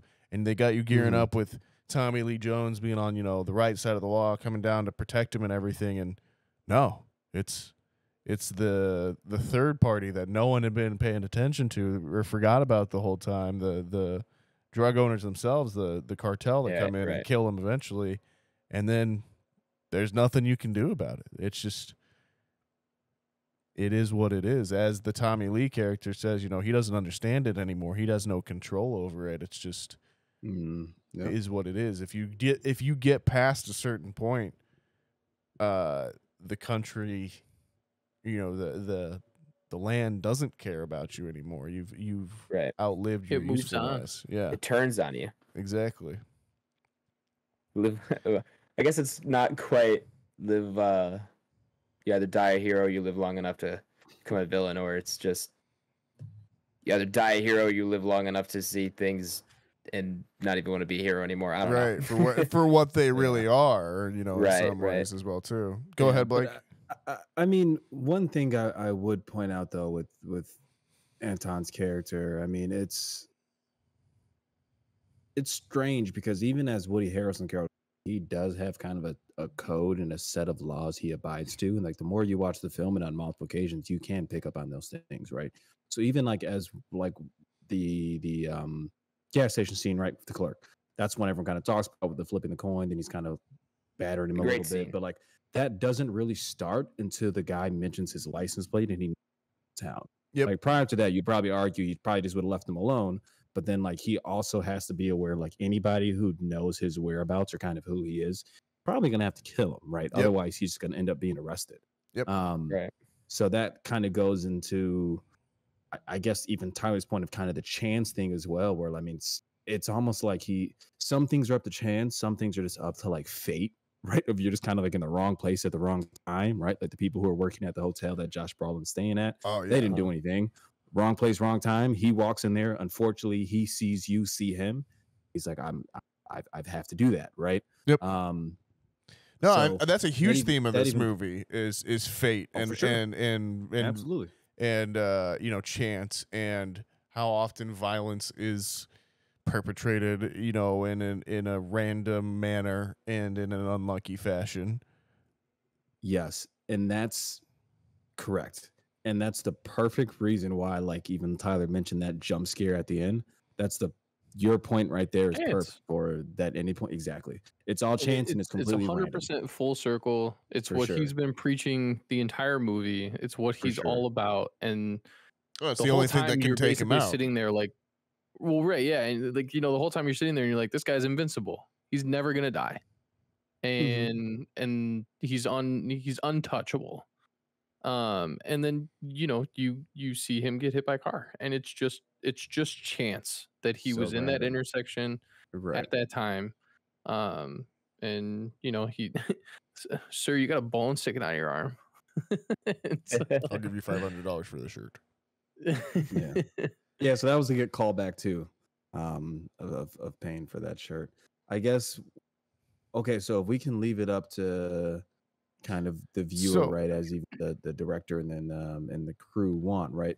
So when he comes in and he kills the accountant, right? Do you think he kills the other, I don't want to say like secondary accountant, but whoever the accountant's speaking to, right?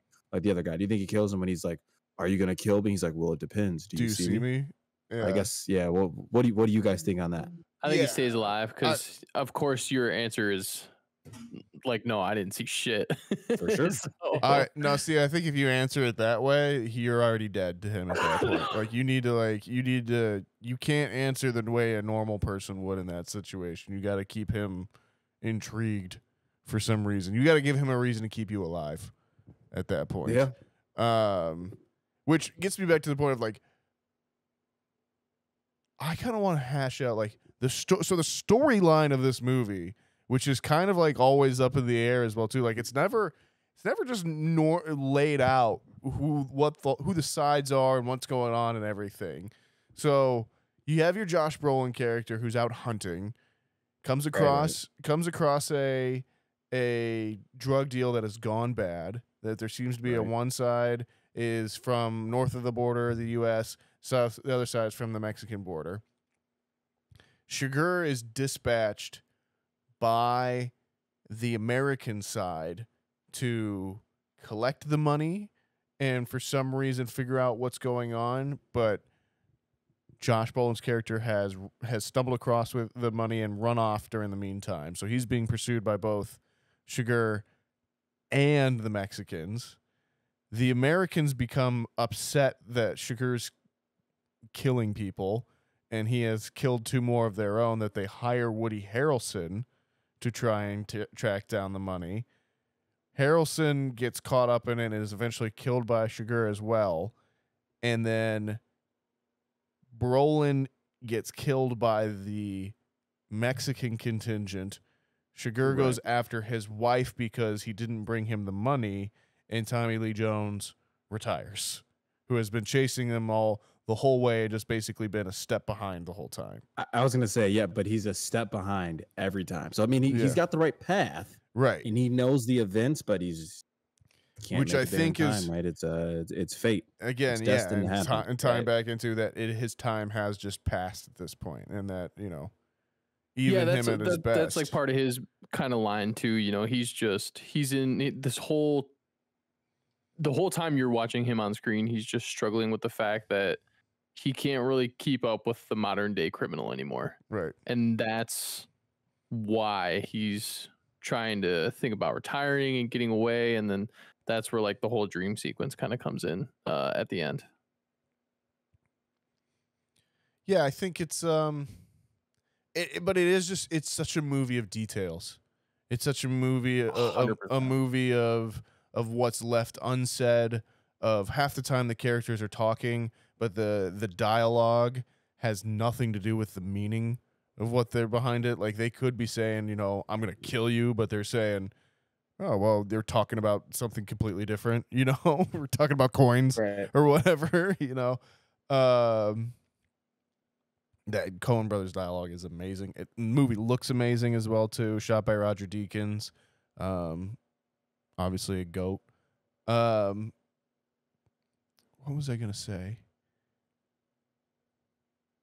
In the end, after when Tommy Lee goes back to the motel and he's creeping up on the door, and you see Javier Bardem hiding behind the door. And then he opens it up, and Javier Bardem's not in there. Do you think he's in one of the other rooms? Or do you think that's just supposed to be representative of, like, what Tommy Lee fears? He doesn't know what's out there anymore, and that's just what the manifestation is. That's what really confused me. I agree with Tyler. Think it's the latter? I think it's the latter. This movie is just, it's made around that.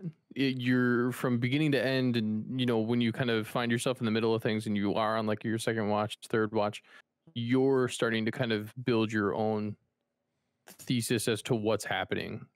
Like at the end, you're kind of thinking about like just in your own thoughts, you're like maybe this happens, and so I think that's kind of one of the bigger parts. And it just going along with Tommy Lee Jones's theme of, like I said, him not being able to keep up with the modern day criminal and always kind of being a step behind. I think that's why that makes sense to me, for that just kind of being the symbology behind of him not being there. What's the symbology? Well, that and the like, and even like I think too, like I don't think anyone ever actually makes the connection that the what tool he is using to kill people and to open all the doors. Tommy Lee Jones talks about it to the wife, and just says, there was this thing that people used to use, or what they do use nowadays, but he never actually makes the connection between the two of you. The audience does that for him, that's what that he knows what it's called, but he just can't make the connection himself or you know that's what he's using or anything like that. And again, I think that goes back to that whole time is slipping him by. So yeah, I mean, Adam, in response to your thing, this is a movie I think I've had to grapple with as well too, a little bit in some ways, and that it does take, you know, as kind of the boys have said, a little bit of time to sit through and a couple rewatches in some ways. And you should watch more Coen Brothers. I do want to watch more Coen Brothers. That's 100% true. I will say the writing in this film was awesome. Every scene, very well written. The one-on-one scenes, especially with Antonio Bardem and the gas station scene or whatever it is. Anytime he's like just individually with somebody, I'm on edge. Yeah.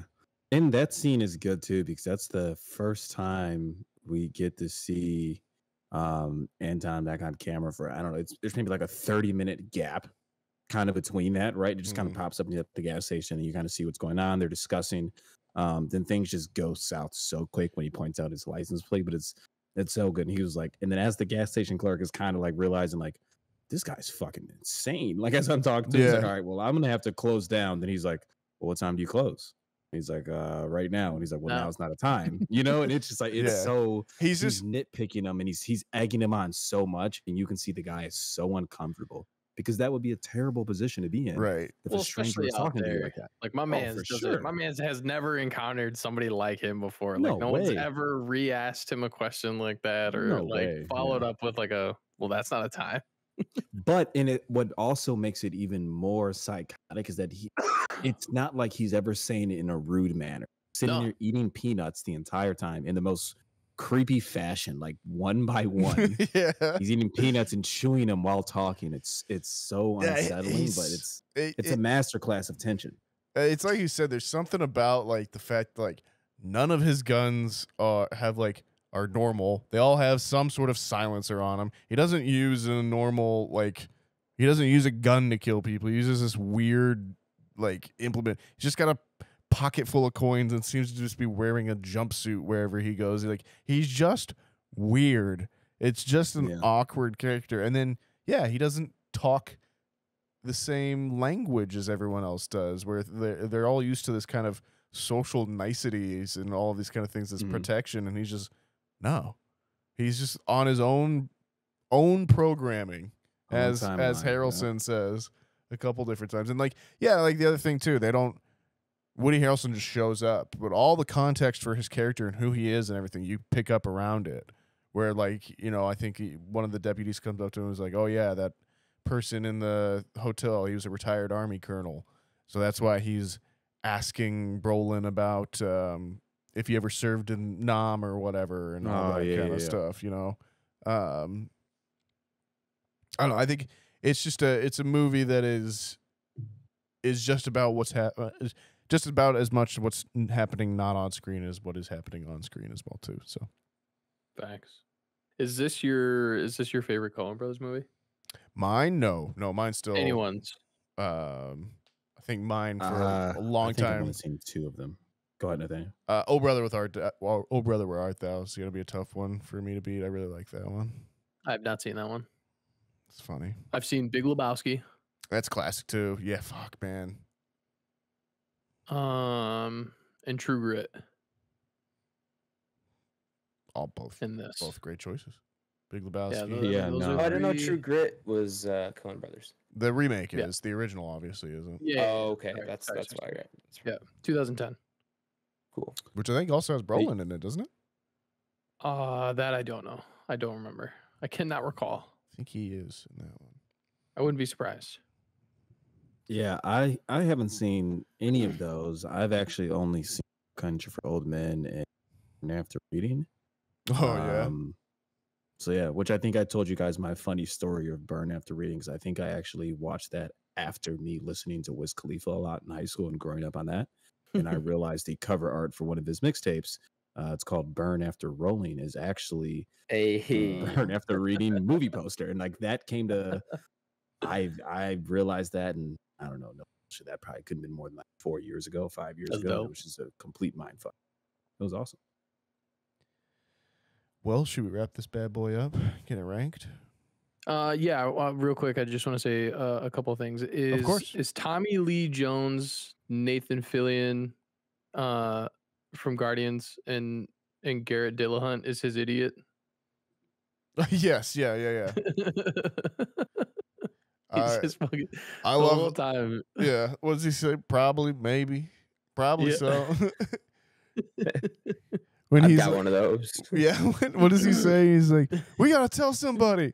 You want to tell him we're looking for a man? Like, Who drank milk? yeah, who might have drank milk. So yeah, I had to bring that up, and then one of my favorite things about Javier, when you really kind of get to see into his character and kind of how we've been talking about this code and how methodical he really is when he's at the motel, but before he leaves his room, he takes off his boots so he's quieter when he's walking around and Oh, he's yeah. not noticed. And Oh yeah. so it's just one of those cool things. Like, again, just the attention to detail, and how other- smart his character actually is throughout all this is pretty crazy. The other one I like is when Josh Brolin closes the window and then he comes back and sees it's partly open, and that's how he knows someone's inside. Mm-hmm. That was Yep. another good little touch. I mean, Favorite. Oh, go ahead, Nathaniel. I think for me the like kind of most brutal or sort of thing is the Llewellyn's wife, Carla Jean, when he shows up at the end and you're talking to her and he, obviously says, I'll give you the coin flip. That's, all I can tell you. And then it cuts to the outside and you see him walk outside and you don't see anything else, but you just see him check the bottom of his shoes. And if you've been paying attention, you realize he never gets blood on his shoes, and that's what he's always checking. And it tells you everything you need to know. And then that goes directly into the car crash sequence. And then that's all one shot. There are so many scenes in this movie that start so but like banally, just so normally. They all feel like they just come out of nowhere. And I feel like that is partially the theme that, again, we've been talking about with just chance and fate, is that all these kind of violent moments and violent pieces of the movie itself are there if you're paying attention, but a lot of times they just pop up completely unexpectedly as well too, just like in life. Yeah. One of my kind of favorite scenes outside of the gas station one and outside of kind of the creeping under the door one where they cuts the lights off is actually where Anton's character breaks into the motel, where you see Josh Brolin's character is like probably like a room or two over in the vent trying to get the money out. And he breaks in, then he just like completely shotguns the first guy. Right. And he's like bleeding out. Then the guy jumps out the bathroom with like a Uzi. Yeah. And he shotguns him. And then there's the guy, he sees the guy through the mirror hiding in the shower. And the guy's like terrified, like, hey, like, I don't have anything to do with this, right? Then he just closes the shower curtain so it covers him, and then he shoots him through the shower curtain. Yeah, man, that's just that's a good an touch. awesome shot, for sure. As Nathaniel said, he doesn't want to get blood on his clothes. Yeah. Neither would I. He's a bad man. Let's put it on the list. Let's do it. Welcome back, listeners who skipped over the spoiler segment of the podcast. We're going to go ahead and throw No Country for Old Men upon our Entropy list, our big list of all the movies we reviewed compared to one another, which is typically how we rate our movies. If you want to see the Entropy list for yourself, you can do so by checking the episode description.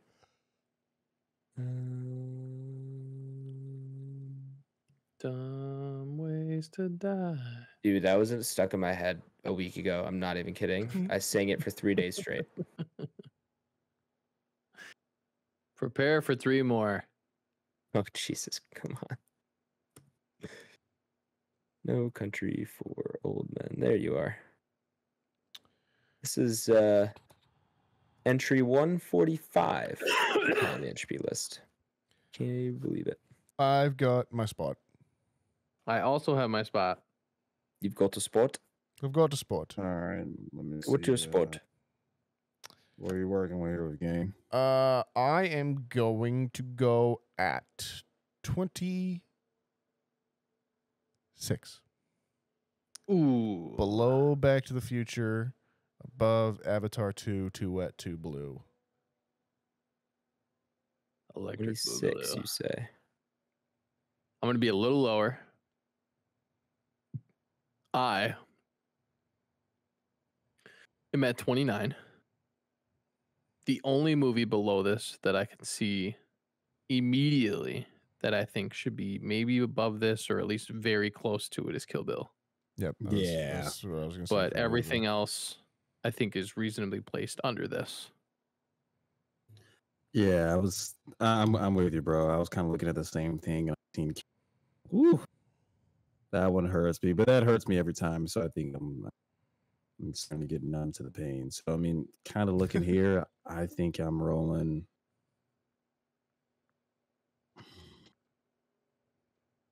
I can see you being a little bit higher because I don't see you caring for Starship Troopers. Right. So that's not a cap for me. You're Avatar, definitely right. Back to the Future, I know you is probably good. I think you're gonna be like right at like.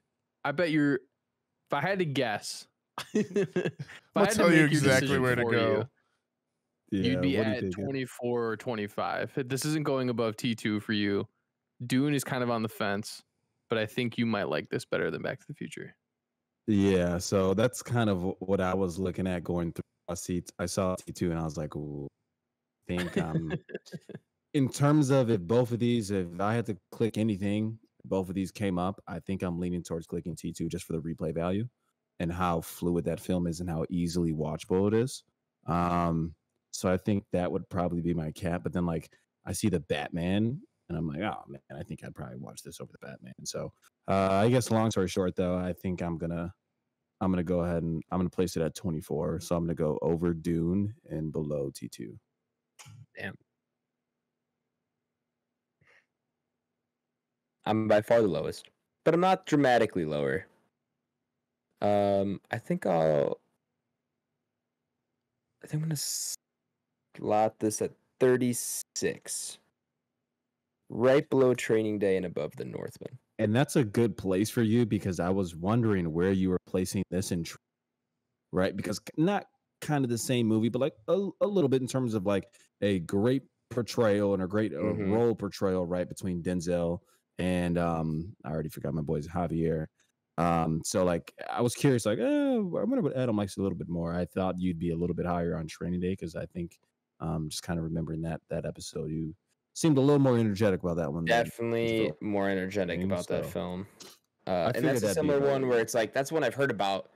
I had expectations and it met those, and that's why I kind of like it more. I think this could definitely go up with the rewatch, and now that we've talked it over, so I'm I do feel bad that this is probably this being my first watch 16 years after the buzz of the film itself has kind of subsided.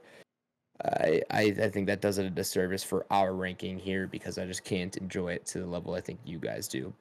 That'll change probably as I watch it more. That being said, with all of our rankings in, we get an average rating of 28.75, meaning we do have to tiebreak it with Starship Troopers. Do we want to do a back row tiebreak before we check above. IMDb?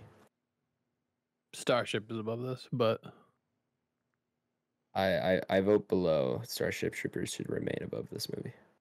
Nathaniel, it looks like you hold the key to either a tiebreaker that will lead us to IMDb or a non-tiebreaker because we're going to pick the squad. Tyler and Adam are saying that Starship Troopers at 28, this at 29, and you're saying opposite?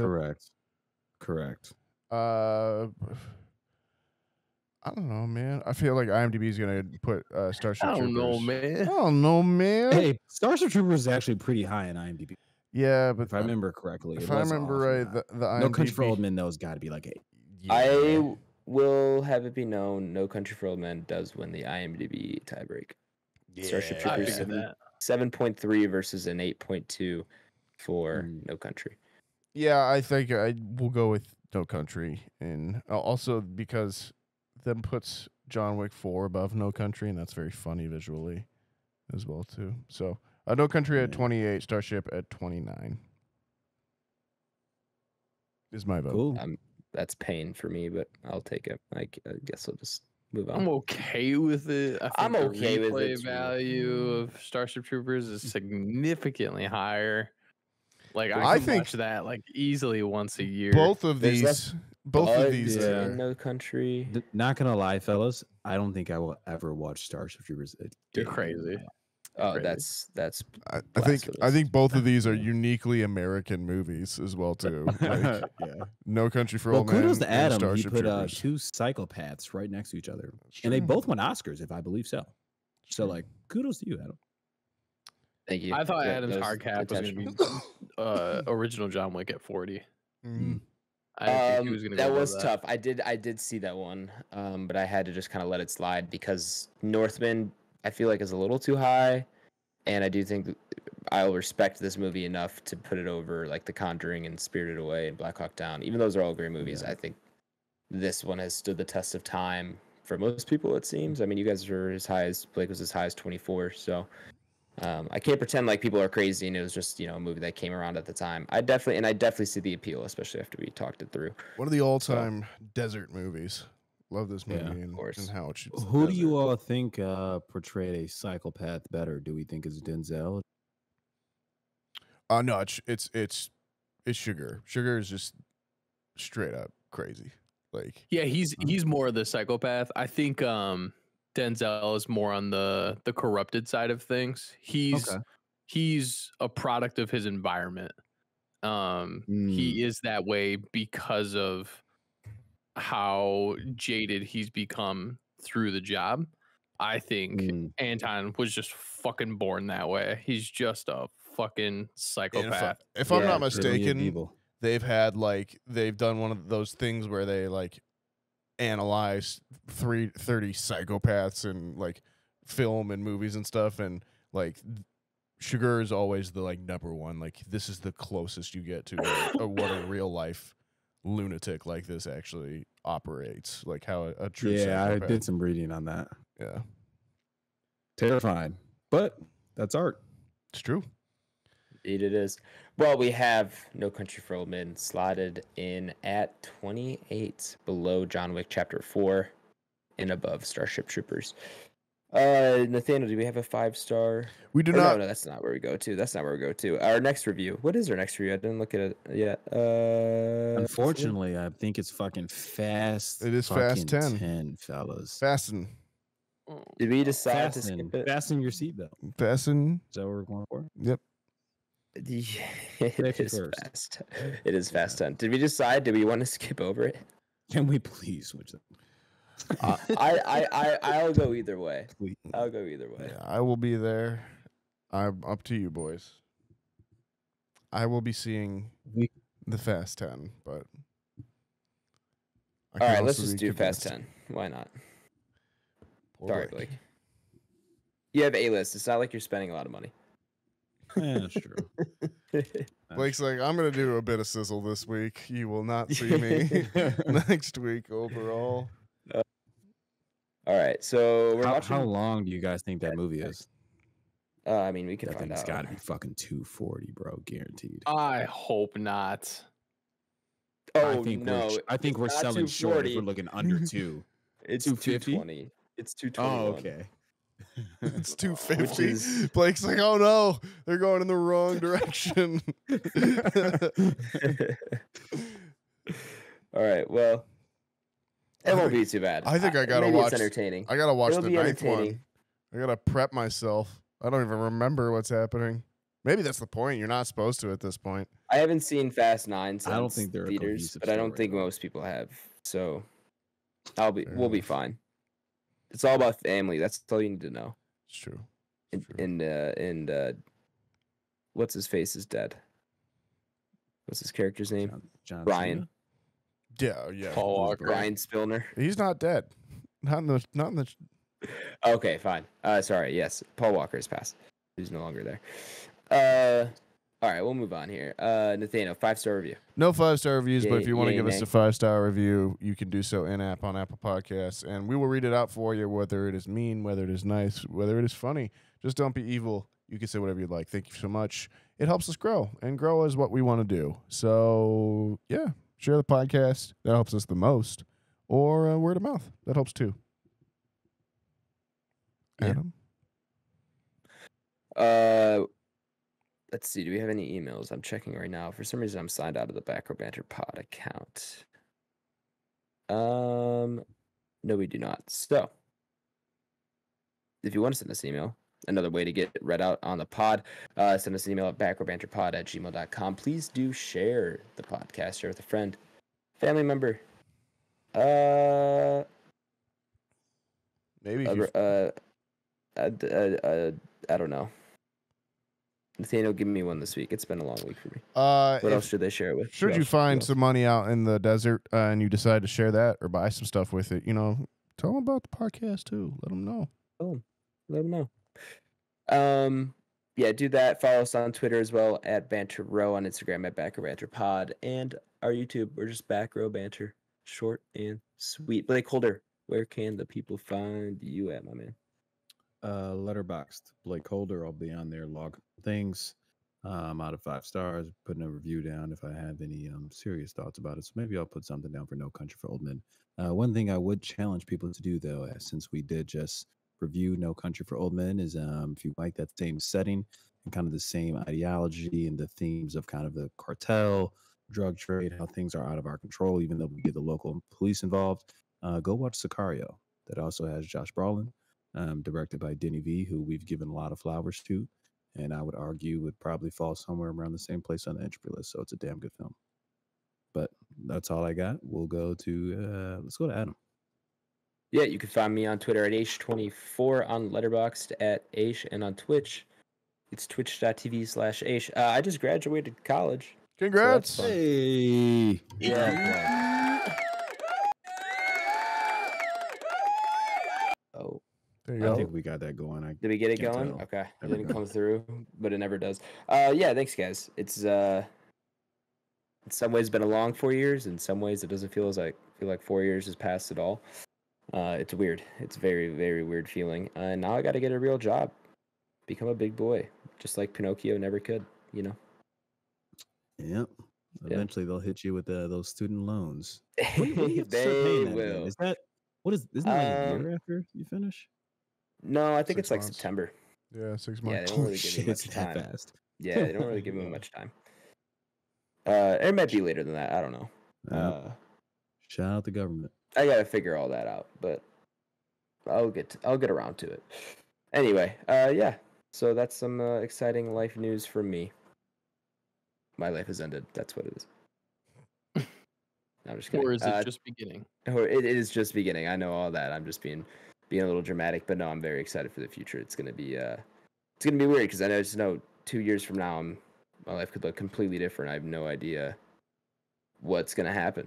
So I'm kind of just holding on for the ride. It'll be fun. Hopefully. Tyler. Twitch. Twitch. Even though Yeah. I'm not streaming right now, you can still find some of my old stuff there. That's Ultrabajo87. And then Instagram, Letterboxd, and Twitter are all Tyler Vidalis, VIDALES. Is that it? Is that everybody? That's it. Can we say bye? That's the gang. Let's say Yeah. bye. I believe that's it. Thank you all for joining us for episode 146. Thank you all for listening, especially if you made it this far into the episode. Join us for our review of Fast 10X next week. We'll be RB. Be excellent to each other, everyone, and we will be RB. Thanks for stopping by. We appreciate everything you can and will do to help us grow. You know what? Go see this movie because then we can all, hopefully trash it together and, never talk about it again after next week. Also, real quick, shout out Gundy. Happy birthday. Happy birthday, Gun. You're a beast through and through. And hope you had a good day. Other than that, just tell somebody you love them, and we will be RB. Thanks for the support. Thanks for listening as always. We appreciate you wherever you're listening at or whatever country you're located in. I believe the last time I shouted out our fan in Denmark. So this time I'll shout out whoever's listening in Canada. Looks like it's a group of you all, but thank you. Hey. We appreciate it. Outside of that, yeah, as we always say, at least try to do one thing you thoroughly enjoy every day. That'll probably make your day feel a little bit better. So we'll BRB.